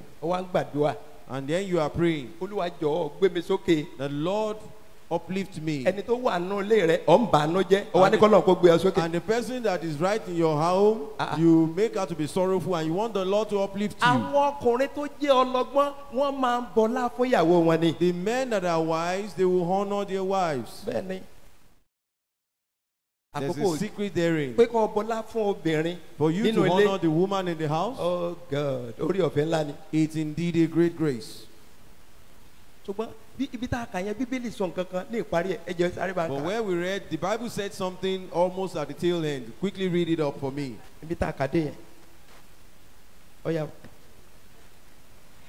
Verse 9. Oh yeah, 7. Okay. Okay. Àti pẹ̀lú bí àjùmọ̀jogún oore ọ̀fẹ́ yìí, kí àdúrà yín kí ó má bàa ní ìdènà. Ó ti parí. Kí ló ń dènà àdúrà? What is that thing that hinders our prayer?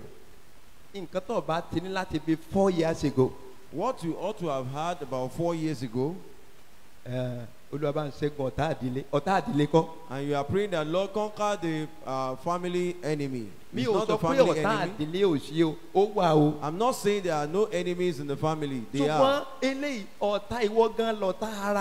But this one we are talking about, you are your own enemy. The Holy Scripture says that the prayer will not be hindered. Your failure to honor your wife, how will your prayer not be hindered? Whenever she comes around, she's just like dung to you. If she greets you, you just answer grudgingly. Hallelujah. Amen. If she says anything, you just slap her. Are you beating a drum? A whole soul that the Lord cherishes in heaven. If you study the scripture, you will not disobey the word of God. Hallelujah. Amen. The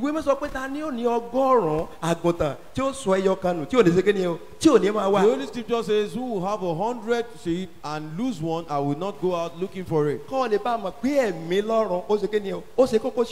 to know that the whole soul in heaven matters to God. Material things of the world. It's just because of the soul of man that Jesus came to this world, not because of the material things on earth. And the various lives that surround you, you punish them and you expect God to be happy with you. There's a day of reckoning. Hallelujah. Amen. There's a day of reckoning. If I want to do anything, I will always be mindful of the day of reckoning. So that I can do it very well. Hallelujah. Amen. For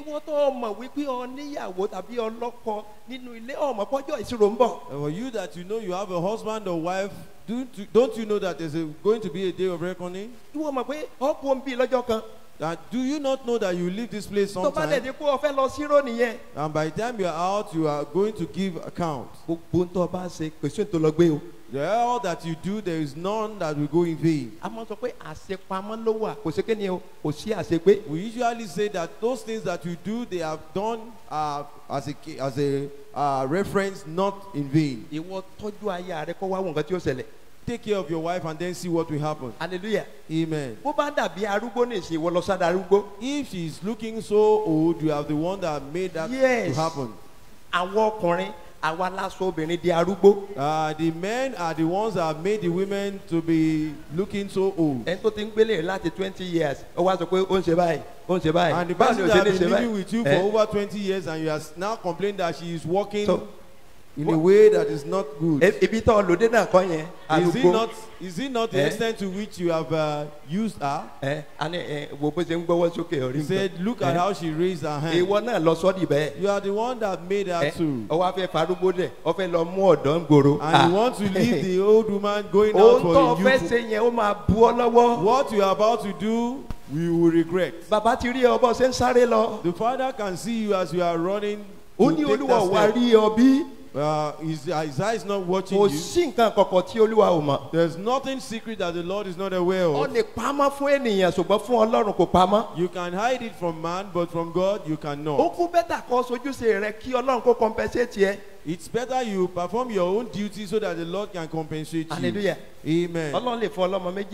The Lord can give you 12 children. Yes, yes. The Father can give you. If the Lord realizes that you can take care of the 12 children very well, He will give them to you. And the Lord gave you a child or 3 children and you cannot take care of them. Amen. The one that the Lord has given to you, are you able to take care of them? No wonder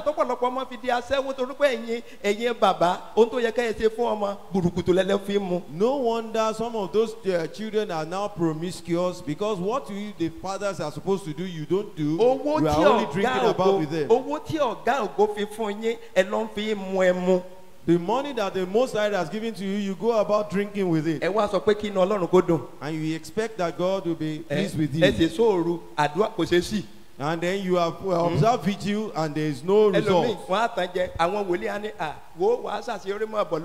The best thing is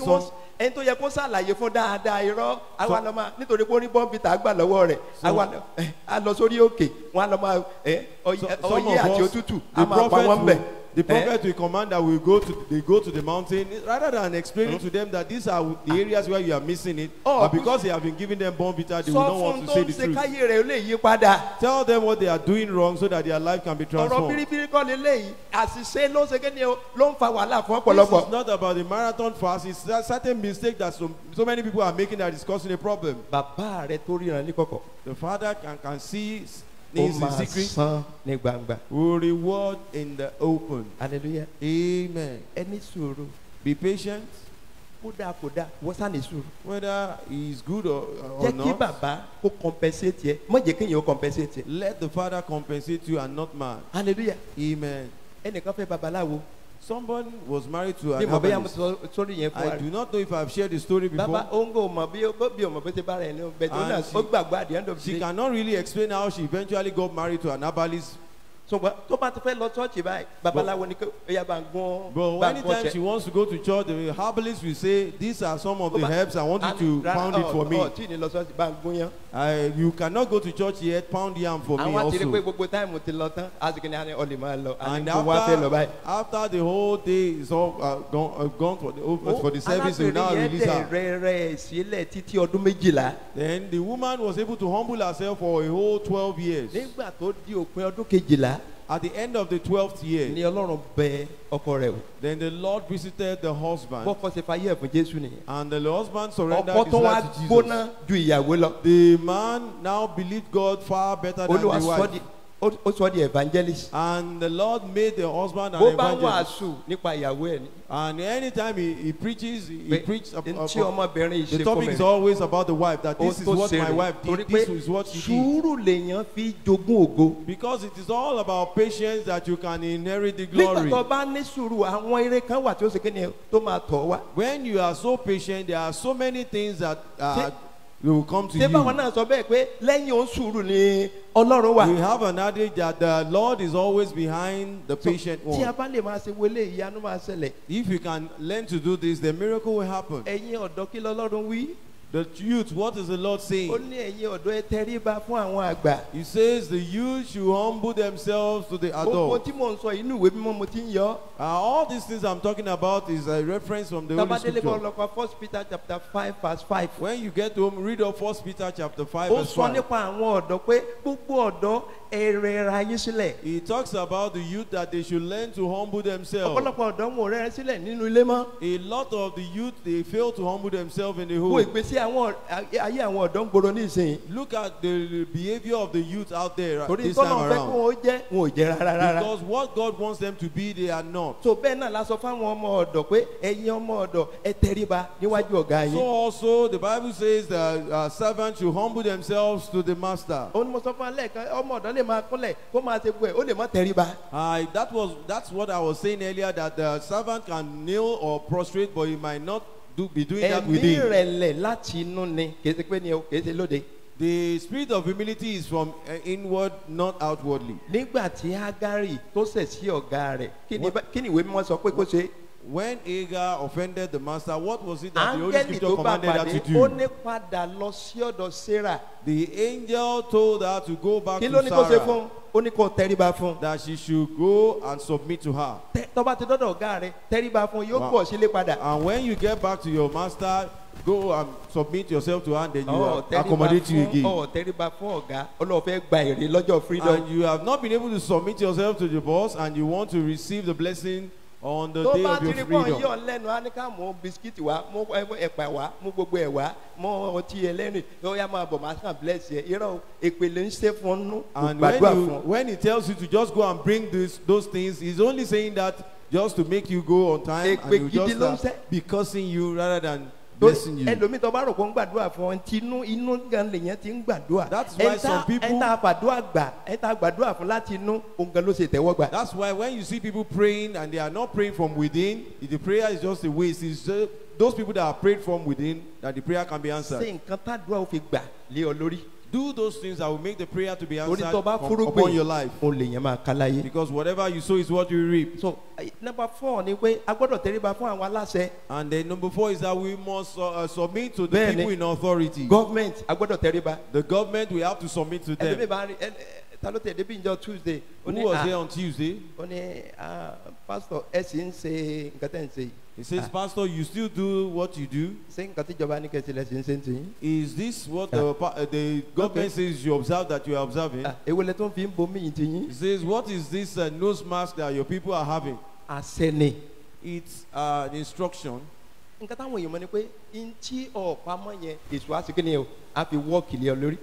we don't realize is that thing that you have failed to keep to, the devil will use it against you.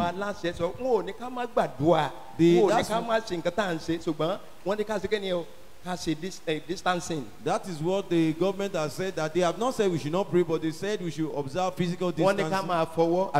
They said we should wash our hands. Which one is not good in all the things that they have given as instruction? After eating, would you not wash your hands?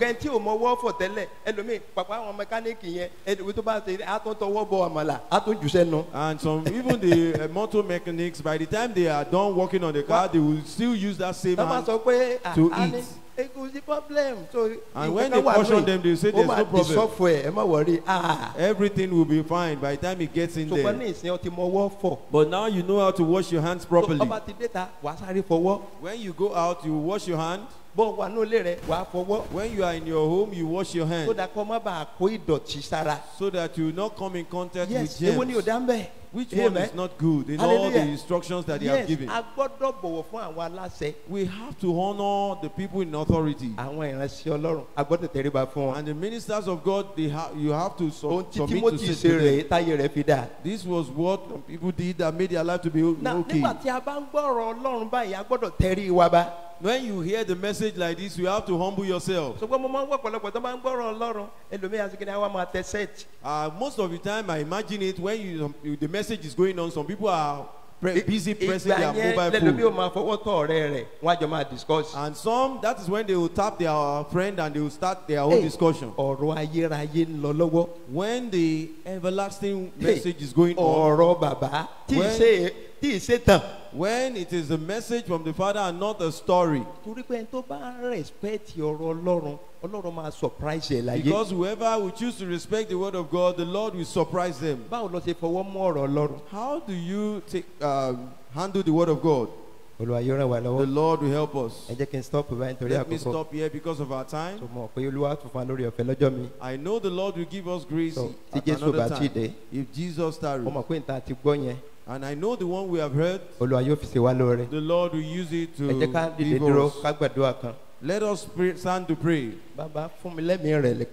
Father, grant me the spirit of complete humility. Our revival commences tomorrow. We will not have much time to pray today. But let us pray this prayer. Lord, grant me the spirit of total humility. Prayer.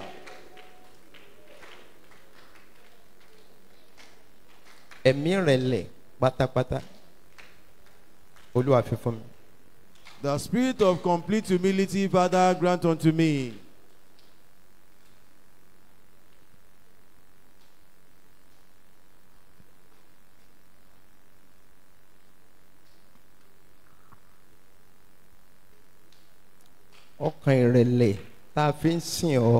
The hearts of humility to serve you, Lord, grant unto me. Give me the heart of humility.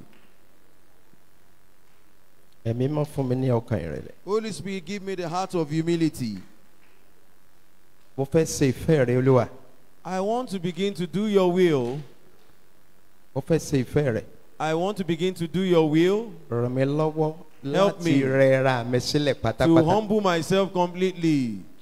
There is upliftment in humility. There is great upliftment. Only the wise will humble themselves. Yes. Only the wise will humble themselves. A spirit of complete humility, Lord, grant unto me. Jesus our Lord. Put up your hands. I pray for you this morning. In every area that you have made mistakes, over your marriage, over your work, today, the Lord pardon you. Amen. Put up your hand. The grace of humility to succeed in life, and for you not to remain in the same spot. This grace flows into your life. Amen. I pray at the prophetic calling. Today is a Sabbath day. Our life will receive peace. Amen. I say by the calling and the authority, as the Lord liveth in the presence of whom I stand, we will have a testimony soonest. Amen. The battle that rage against the father will not affect you. Amen. The battle that rage against your mother will not affect you. The battle that is raging against you at the moment, the creator of heaven and earth has stopped it. Amen. Okay. Put up your hand.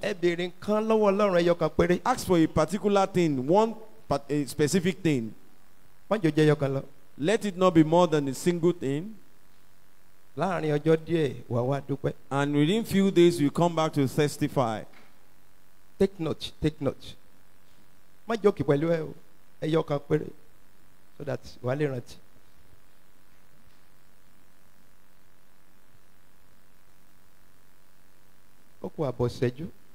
We have half a minute left. Except you doubt this prayer. Put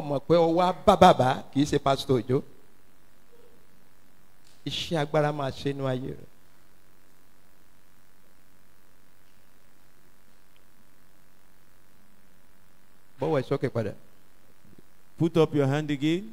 By the grace given to me this morning, that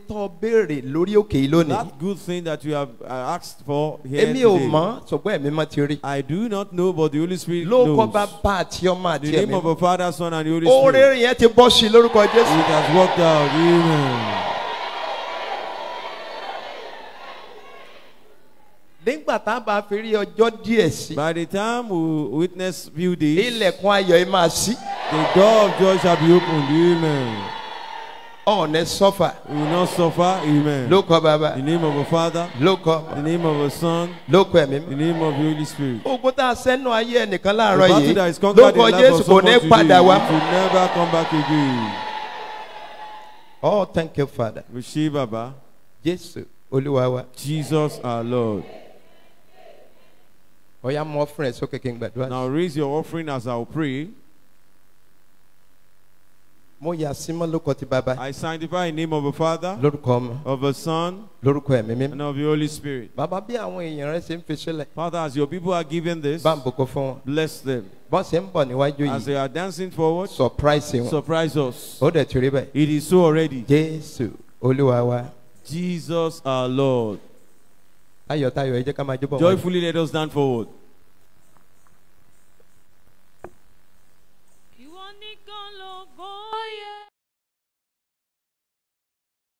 Father, King of creation, He won the Kologoye. He won the Kologoye. He won the Kologoye. Oh, mighty Father, King of creation, He won the Kologoye.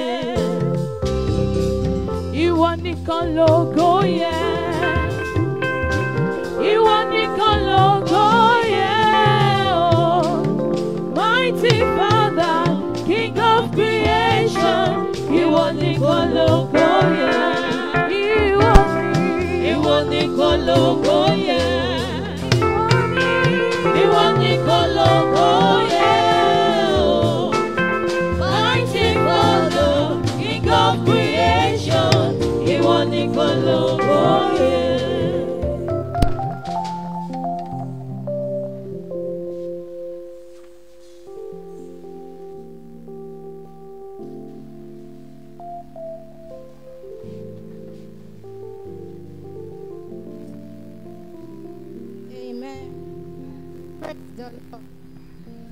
First,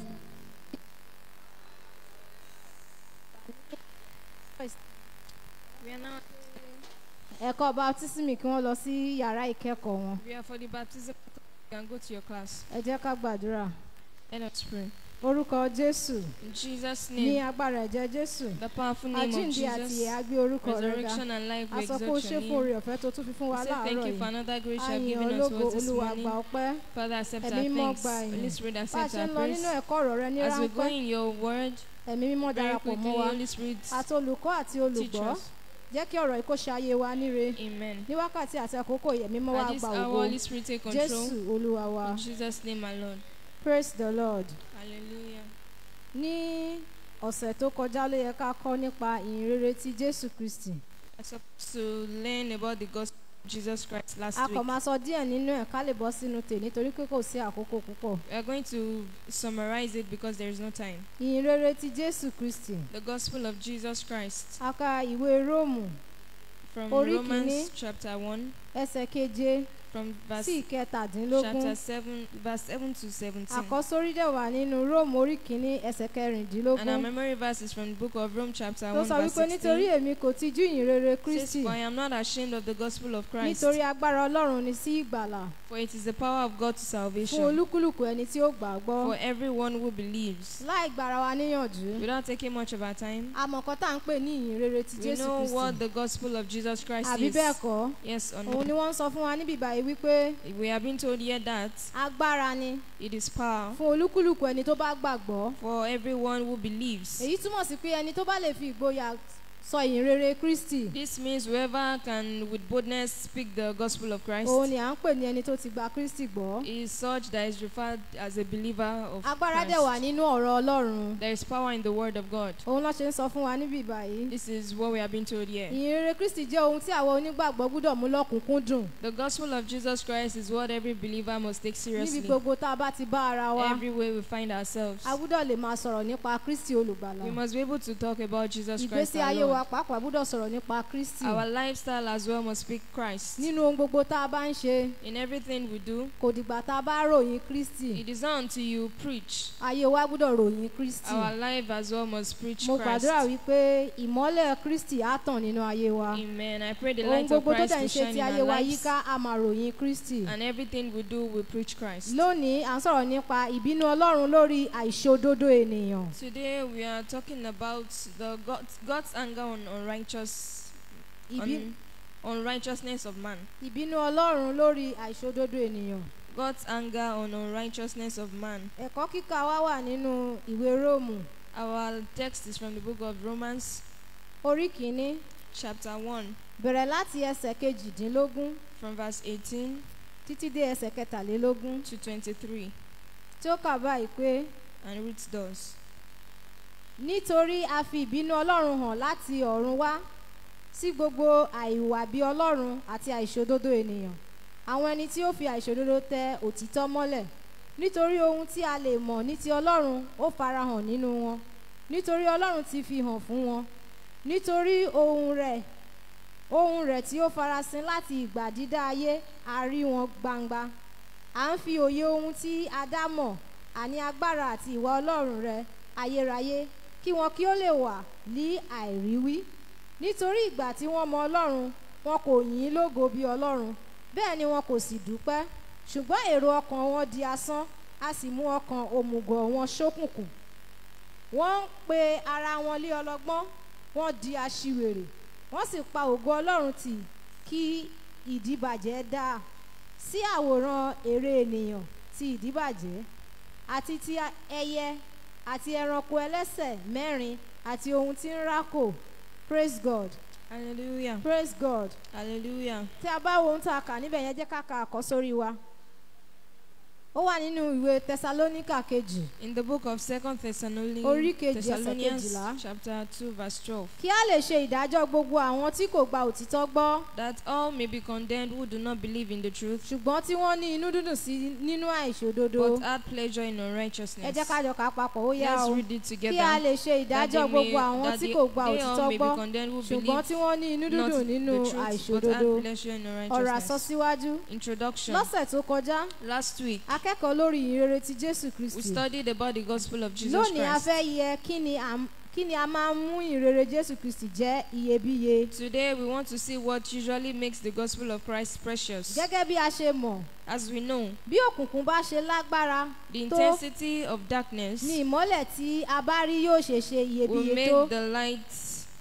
We make the light precious. Gbogbo ayé wa nínú òkùnkùn. All the world is in darkness. Ṣùgbọ́n ìyìnrere Jésù Kristi yóò sọ ẹnikẹ́ni tí ó bá gbà á di ìmọ́lẹ̀. But whoever receives the gospel of Jesus will become the light. Àwọn ìwà tí Ọlọ́run dárúkọ nínú ẹ̀kọ́ kíkà tòní. The sins Jesus that was mentioned in today's lesson. Pé títorí wọn ni òun ṣe ń bínú sí ayé. That this is the reason why he is angry against the world. Jẹ́ àwọn ìwà tó gbajúmọ̀ láàrin àwa ọmọ ènìyàn. Are these common sins among we men?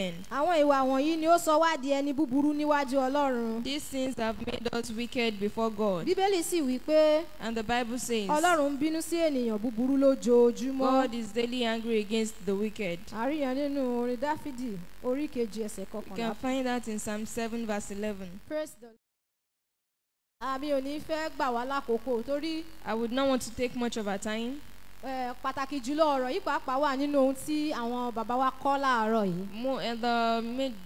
The center of this lesson is in what our Father in the Lord preached about this morning. He spoke about humility. Gbogbo wa náà la dẹ̀ wo àwọn àǹfààní tó wà nínú ẹ̀mí ìrẹ̀lẹ̀. And we have all seen the benefits in humility. Àti àwọn ewu tó wà nínú kí èèyàn má ní ẹ̀mí ìrẹ̀lẹ̀. And the dangers in not being humble. Àti àwọn nǹkan tá a lè pàdánù tí a ò bá ṣe bó ṣe yẹ. And those things we can lose if we do not do accordingly. Praise the Lord. Amen. Òun náà lọ pẹ̀lú ohun tá à ń sọ níbí pé ìbínú Ọlọ́run lórí àìṣòdodo ènìyàn. This also goes in line with what we have been told here. Nígbà tí ẹ̀mí rẹ̀ bá ti sọnù nínú ayé èèyàn. When the spirit of humility is lost in one's life. Oríṣiríṣi ẹ̀mí ló kù tó máa wọnú ayé ẹ̀dá bẹ́ẹ̀. Different spirits will begin to manifest in such life. Irú ẹ̀ náà làwọn ẹ̀mí àìṣòdodo wọ̀nyí. And these are the kind of spirits such as unrighteous spirits. Kéèyàn máa tẹríba fún òrìṣà.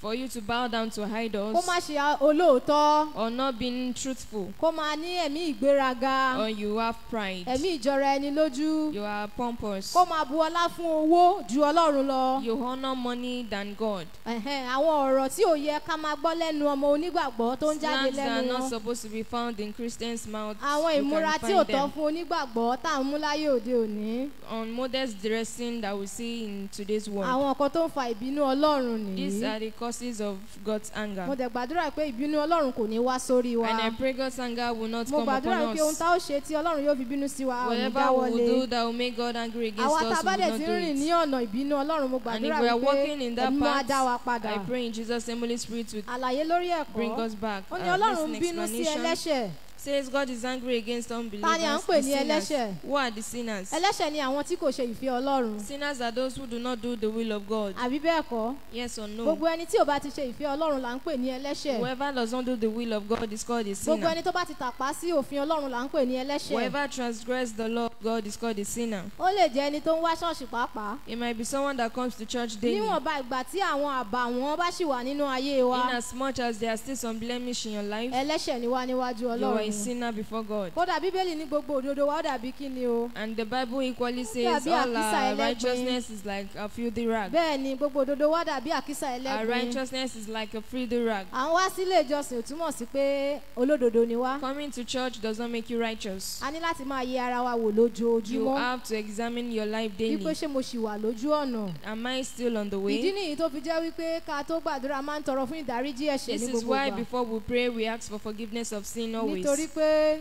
àwa gan mọ ara wa. Because we know ourselves. Ọlọ́run á ràn wá lọ́wọ́ lórúkọ Jésù. May God help us in Jesus' name. Praise the Lord. Hallelujah. Ó ní tí ènìyàn kò bá lè ronú jinlẹ̀. If man cannot think deeply. Yóò fẹ́ láti fi ìkánjú béèrè pé ṣé Ọlọ́run sì fi ìbínú kankan hàn sórí àwa bí Ọlọ́run àti àìṣòdodo gbogbo. Síbẹ̀ Ọlọ́run ń ṣe bí ó ṣe wí.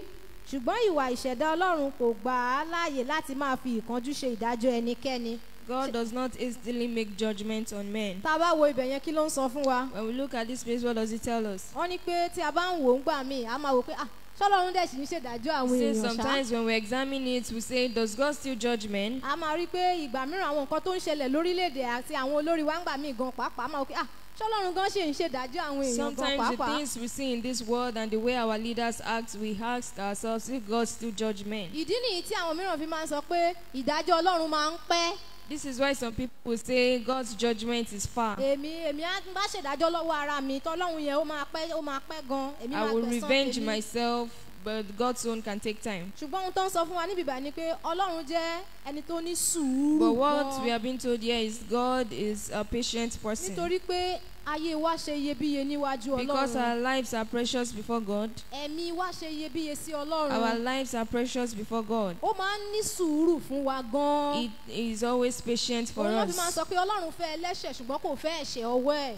That is why they say God wants a sinner but not the sin in his hands. Ọlọ́run máa ń wò pé ṣó sì lè yí padà. God still looks at it if he can change. Ọlọ́run máa ń ṣe sùúrù fún wa. A rí ọ̀pọ̀lọpọ̀ ẹlòmíràn gan pàápàá tó jẹ́ pé ó ti ṣe àwọn oríṣiríṣi ìwà tí ò tiẹ̀ tọ́ tí ò tiẹ̀ bójú mu tó dẹ̀ padà wá di ọmọ Ọlọ́run. Have lived wayward lives before and they came back to be children of God. Tó bá jẹ́ pé bó ṣe hùwà yẹn lọ́lọ́run ti pa á lẹ́sẹ̀kẹsẹ̀. If God has judged him immediately or struck him to death. Ǹjẹ́ ó lè padà wá wúlò fún Ọlọ́run bí? Will he come back and be useful for him? Àwa pàápàá gan-an ní tí Ọlọ́run bá ń sàmì ẹ̀ṣẹ̀. We ourselves, he says, if God marks iniquity. Ta ló lè dúró? Who can stand? Kò sẹ́ni tó lè dúró láàrin wa. No one can stand in our midst. Torí tó bá jẹ́ pé bí a ṣe ń ṣẹ̀ ni Ọlọ́run ṣe fẹ́ máa ṣèdájọ́ wa Because lẹ́sẹ̀kẹsẹ̀ ni. if the way we sin is the way God judges us àfàìmọ̀ kó má immediately, jẹ́ pé kò ní séèyàn kankan lé ayé ìgan mọ́ there will pàápàá. probably be no one left on earth. ìdí nìyí tó fi máa ń dàbí wípé ìdájọ́ Ọlọ́run máa ń pẹ́. This is why it looks like the judgment of God is afar kì í ṣe off. pé ìdájọ́ Ọlọ́run pẹ́ o. The judgment of God is not ó ń far. gbìyànjú láti ní sùúrù ni. He just takes his time to torí be pé tí patient. Ọlọ́run bá ṣe ìdájọ́. Because if the Lord judges, nígbà míì ẹni tí ò rà gan máa san. even those who are not involved will be òun náà implicated. fi máa ń sọ pé àwọn bàbá ti jẹ èso. This is why they say our fathers have eaten the grapes. kí ló ṣẹlẹ̀ sáwọn ọmọ. What happened to the eyín children? kan àwọn ọmọ. The children bí ìdájọ́ Ọlọ́run ṣe smart rí nìyẹn. This is how the judgment of God is. bàbá á jẹ.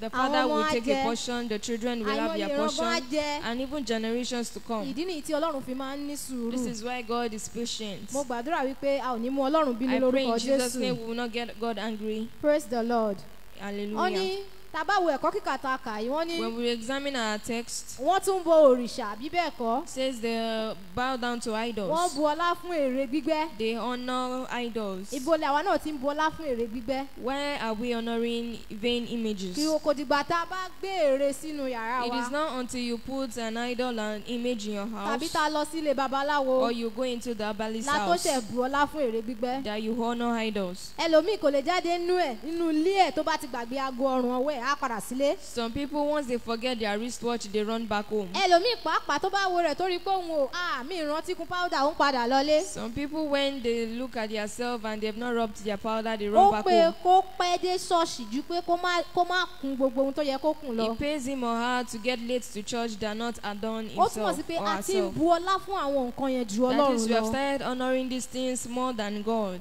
mi ò sọ pé kò dára fún wa láti lo ohun I'm tá a bá not fẹ́ saying it's lò. not good to adorn yourself, ṣùgbọ́n níwọ̀nba tí nǹkan yẹn bá ti dàbí ẹni pé a ò lè ṣe láì lo nǹkan wọ̀nyẹn. but once it begins to look as if you cannot do without those things, a ti ń bu ọlá fún ju you ọ̀gá are ògo lọ already ni. honoring it more than God. kì í ṣe pé nígbà tá a bá ń bọ̀ ní ṣọ́ọ̀ṣì pàápàá It is gan-an not náà o. until you come to church at all. ṣùgbọ́n nǹkan tó bá jẹ́ pé ó ti mú wa ní kókó ọkàn jù. But what has become the greatest part of your mind ó ti ń bu ọlá fún Ọlọ́run nínú ayé wa ju is Ọlọ́run beginning lọ. to honor yourself than God. àwọn nǹkan wọ̀nyí ló máa ń fa ìbínú Ọlọ́run. These things cause God's anger. mo gbàdúrà wípé Ọlọ́run ò ní bínú I sí wa. pray the Lord will not get wọ́n tún angry sọ̀rọ̀ on us. nípa àwọn bàbá wa náà pẹ̀lú. They also spoke about our fathers. bí ẹlòmíràn kò ṣe ń bu ọlá fún ìyàwó ẹ̀ tó. How some people do not honor their wives enough. àwa obìnrin náà ó wà lára tiwa náà. And we women as well, we have our parts àìmọye to nǹkan play. mìíràn làwa náà ò fi ń bọlá fáwọn ọkọ wa. There are many ways we have not honored our husbands. ìgbà mìíràn gan ojú ayé la máa ń ṣe. Sometimes we do eye service. ṣùgbọ́n nígbà tí ọkọ wa ò bá sí ń bẹ̀. When our husbands are not kí làwọn there, ọkọ tá à ń ṣe lẹ́yìn what are yẹn. the things we do ẹlòmíì gan behind? máa gbìyànjú láti kọ ẹ̀yìn àwọn ọmọ sí bàbá. Some people will try to turn the back of their children against their á fathers. ní dáàdi yín sórí nǹkan tó ń ṣe fún mi nǹkan báyìí ló máa ń ṣe nǹkan báyìí ló Begin máa ń to ṣe tell nǹkan the báyìí ló máa ń ṣe. children, your father this and this, it does to nígbà me. tí bàbá àti ìyá máa fẹ́ra wọn jẹ́ àwọn ọmọ yẹn wà ń bẹ̀. When the father and mother married themselves, were the children there? wọn ò sí ń bẹ̀. They were not nǹkan tó there. bá ṣẹlẹ̀ láàrin bàbá àti ìyá àárín wọn ló Whatever gbúdọ̀ mọ̀. happens between you and your wife is between kì í you. ṣe pé ká máa gbìyànjú láti jẹ́ kí ọmọ fẹ́ràn wa kó má fẹ́ràn bàbá ẹ̀. You should not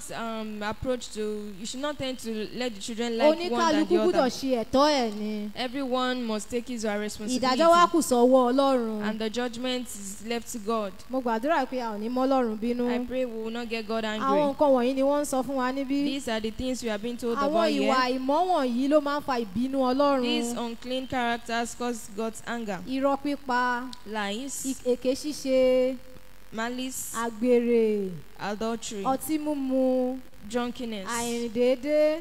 unfaithfulness. àwọn ìwà búburú wọ̀nyí. All these sins, à ń fi ojú wa jọ Ọlọ́run. à ń fi ojú jọ ọmọ Ọlọ́run.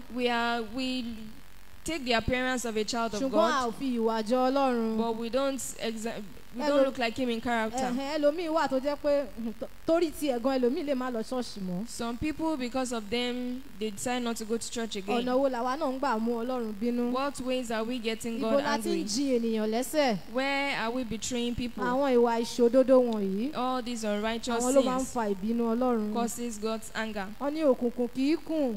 Says no one. Kó nínú má mọ̀nú. Everyone knows their. Gbogbo wa pátápátá la mọ̀ bí tá a kù sí. We all know where we are left at. Gbogbo wa pátá la mọ̀ bí tá a kù sí. We know our weak areas. Mo gbàdúrà pé Ọlọ́run á ràn wá lọ́wọ́ láti ṣàtúnṣe. I pray the Lord will help us to make amends. Wọ́n ní ṣùgbọ́n Ọlọ́run tí wọ́n ń sìn láìmọ̀ yìí ni ẹni tí ó dá ayé àti ọ̀run. Wọ́n ń sin Ọlọ́run láìmọ̀. They are worshiping God in uncleanness. Ọlọ́run yìí dẹ̀ ni ó dá ọ̀run àti ayé. And this God has made heaven and earth. Òun ló dá àwọn pàápàá fún ara wọn. And he has made them themselves. Àti gbogbo ohun tí ń bẹ nínú rẹ̀. And everything in it. Òun ni ó fi ohun gbogbo fún gbogbo ènìyàn. He gave all things to man. Irú ẹ̀jẹ̀ kan náà ni ó fi dá gbogbo àgbáyé. He created them all in the same blood. Nítorí pé wọn kò yìn ín lógo bí Ọlọ́run. Because they do not praise him as God. Èrò ọkàn wọn di asán. Their thoughts are made vain. Ìmọ̀ The Bible says because they fail to have the knowledge of God in their hearts. Kí la ṣe fún wọn o? A fi wọ́n sílẹ̀ fún iyè ríra. They were led to a reprobate mind. Láti máa ṣe ohun tí ò tọ́. To do that which is unright. Mo gbàdúrà pé Ọlọ́run ò ní fi wá sílẹ̀ fún iyè ríra. I pray the Lord will not give us to a reprobate mind. A sì mú ọkàn òmùgọ̀ wọn ṣókùnkùn. And their ignorant mind was made dark. Jọ̀wọ́. Please. Gba ẹ̀rí Bíbélì nípa Ọlọ́run gbọ́. Receive the Spirit's. Ẹ̀rí Bíbélì. The testimony of the Bible. Nípa Ọlọ́run gbọ́. Through God. Fún ire rẹ ni. Believe it is for your own good. Fún ire wa ni kì í ṣe ti Ọlọ́run. It is for our good and not of God. Tá a bá sin Ọlọ́run kò yí nípò padà. If we serve God, he changed not. Bí a ò bá dẹ̀ sìn kò yí nípò padà. And if we choose not to serve him, he changes not. Nítorí tiwa ni gbogbo nǹkan tá à ń sọ wọ̀nyí. We are saying all this because of us. Ǹjẹ́ Ọlọ́run la kọ Bíbélì fún ni? Is the Bible written for the sake of God? Ọ̀gá ògo kọ́ la kọ́ fún. It was not written for the king of glory. It was written for men. Ó lè tọ́ wa sọ́nà. That he can instruct Nítorí us ayé yìí àti ayérayé. for this earth and the world to come. Mo gbàdúrà pé a ò ní jẹ̀bi ayérayé. I pray we will not be guilty. Má ṣe wà nínú àwọn tí ń pa ògo Ọlọ́run dà sí ohun mìíràn. Do not be among those who change God's glory into other things. Òtítọ́ pàtàkì. Central truth. Fi ìyókù ayé rẹ sin Ọlọ́run òtítọ́. Use the remaining of your life to serve the true God. Dípò ìbínú. Instead of wrath. Ìwọ yóò sì rí ojú rere rẹ̀. You will enjoy his favour. Kí ló la máa rí o? What ojú rere Ọlọ́run. Mo gbàdúrà wípé ojú rere Ọlọ́run kò ní dágbére fún wa. I pray the favour of God will not leave us. Ojú rere Ọlọ́run kò ní dágbére fún wa. The favour of God will not leave us. Tí ẹni tí ó bá kọ̀ láti sin Ọlọ́run ìrìn àjò ẹ̀ máa ṣókùnkùn ni. Whoever fails to serve God, his or her life will be in darkness. Wọ́n á rò wípé àwọn wà lójú ọ̀nà ṣùgbọ́n wọn ò sí lójú ọ̀nà. Think they are on the not the way. Mo gbàdúrà pé ojú ọ̀nà wa ò ní ṣókùnkùn. I pray our journey will not a ò ní lè béèrè ìbéèrè torí àkókò wa ti lọ. We shall not be able to take questions because of our time. Ṣùgbọ́n mo fẹ́ kí a tún ronú ká ronú ara wa dáadáa. But I want us to think deeply ourselves. Bàbá tún délé ká máa gbé àwọn òwe yìí kà dáadáa. When you get home, please take your manual and read. Dáfídì ní ọ̀rọ̀ rẹ ni mo pamọ́ ní okùn àyà mi. David says, I have kept your word in my heart. Kémi má bàa that I might not ṣẹ̀ sí sin ọ. against Ẹ jẹ́ ká máa ka ọ̀rọ̀ Ọlọ́run. Let us read the word Kó of lè máa God tọ́ wa sọ́nà. so that he can Olúwa instruct á ràn us. wá The Lord will lọ́wọ́. help us. Ẹ jẹ́ ká gbàdúrà. Let us pray. Orúkọ Jésù. In Jesus' name. Ọba àwọn ọba gbé King ọba. of kings to exalt you. A dúpẹ́ torí pé o rán ọ̀rọ̀ We rẹ. thank you because you have sent your word and it healed us. Olúwa gba ọpẹ́. Lord, accept our Ẹ̀mí mọ́ thanks. gba ẹ̀yìn. Holy Spirit, accept our Àgbàdúrà ọ̀rọ̀ praise. tá a ti gbọ́ We ìgbọ́ pray lọ́jọ́ your word tòní. we have heard today. Lọ́jọ́ ìkẹyìn. On the last day, Má jẹ́ ó dá wa lẹ́bi. let it Orí not, ọ̀fẹ́ àti let jẹ́ us not be olùṣe guilty ọ̀rọ̀ of rẹ. it. The grace to Látúnṣe do àtúnṣe tó tọ́. according to your word and Ẹ̀mí make mọ́ fi fún amendment, wa. Lord, give unto Bí a us. tún ṣe ń tẹ̀síwájú ẹ̀mí And mọ́ as máa we gba ògo lọ. progress, Lord, Ọrẹ go wa with rèé us. ẹ̀mí mọ́ yà This sí is our mímọ́. offering, Lord, Gbogbo àpò sanctify tó it. ti jáde Olúwa fọ̀pọ̀ Every rọ́pò. pocket it came Àwọn out tó from, ṣaláìní Lord, Olúwa bá replace. ìní wọn Those who are pàdé. in need, A Lord, dúpẹ́ torí pé ẹ ti gbọ́. thank you because Ògo you ni have forúkọ answered. rẹ. In Jésù Olúwa wa. Jesus' name, my Lord. Praise the Lord.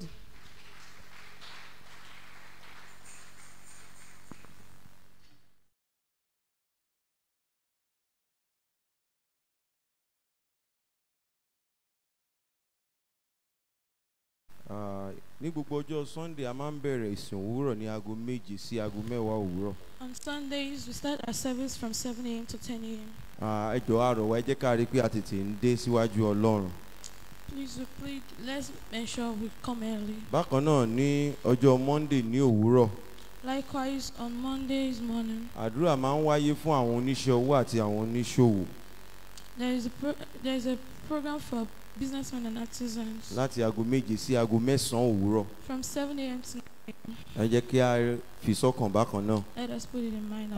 Ní kété tí a bá parí program ọjọ́ Monday yìí, ìgbaniníyànjú máa ń wà pẹ̀lú àwọn bàbá wa. Immediately after Monday's program, there is counseling with our Father in the Lord. Láti aago 9 sí aago 12 ọ̀sán. From 9 a.m. to 12 p.m. Ẹ jọ̀ọ́ aago mẹ́sàn-án sí aago méjìlá ọ̀sán. 9 a.m. to 12 p.m. Ẹ jẹ́ ká fi sọ́kàn. Let us put Bible study máa ń wáyé ní gbogbo ọjọ́ Monday aago 6 ìrọ̀lẹ́ sí aago 8. There is Bible study on Monday evenings as well from 6 p.m. to 8 p.m. Gbogbo àwọn aláboyún máa ń pàdé fún àdúrà pẹ̀lú àwọn màmá wa lórí òkè ní gbogbo ọjọ́ Tuesday. Pregnant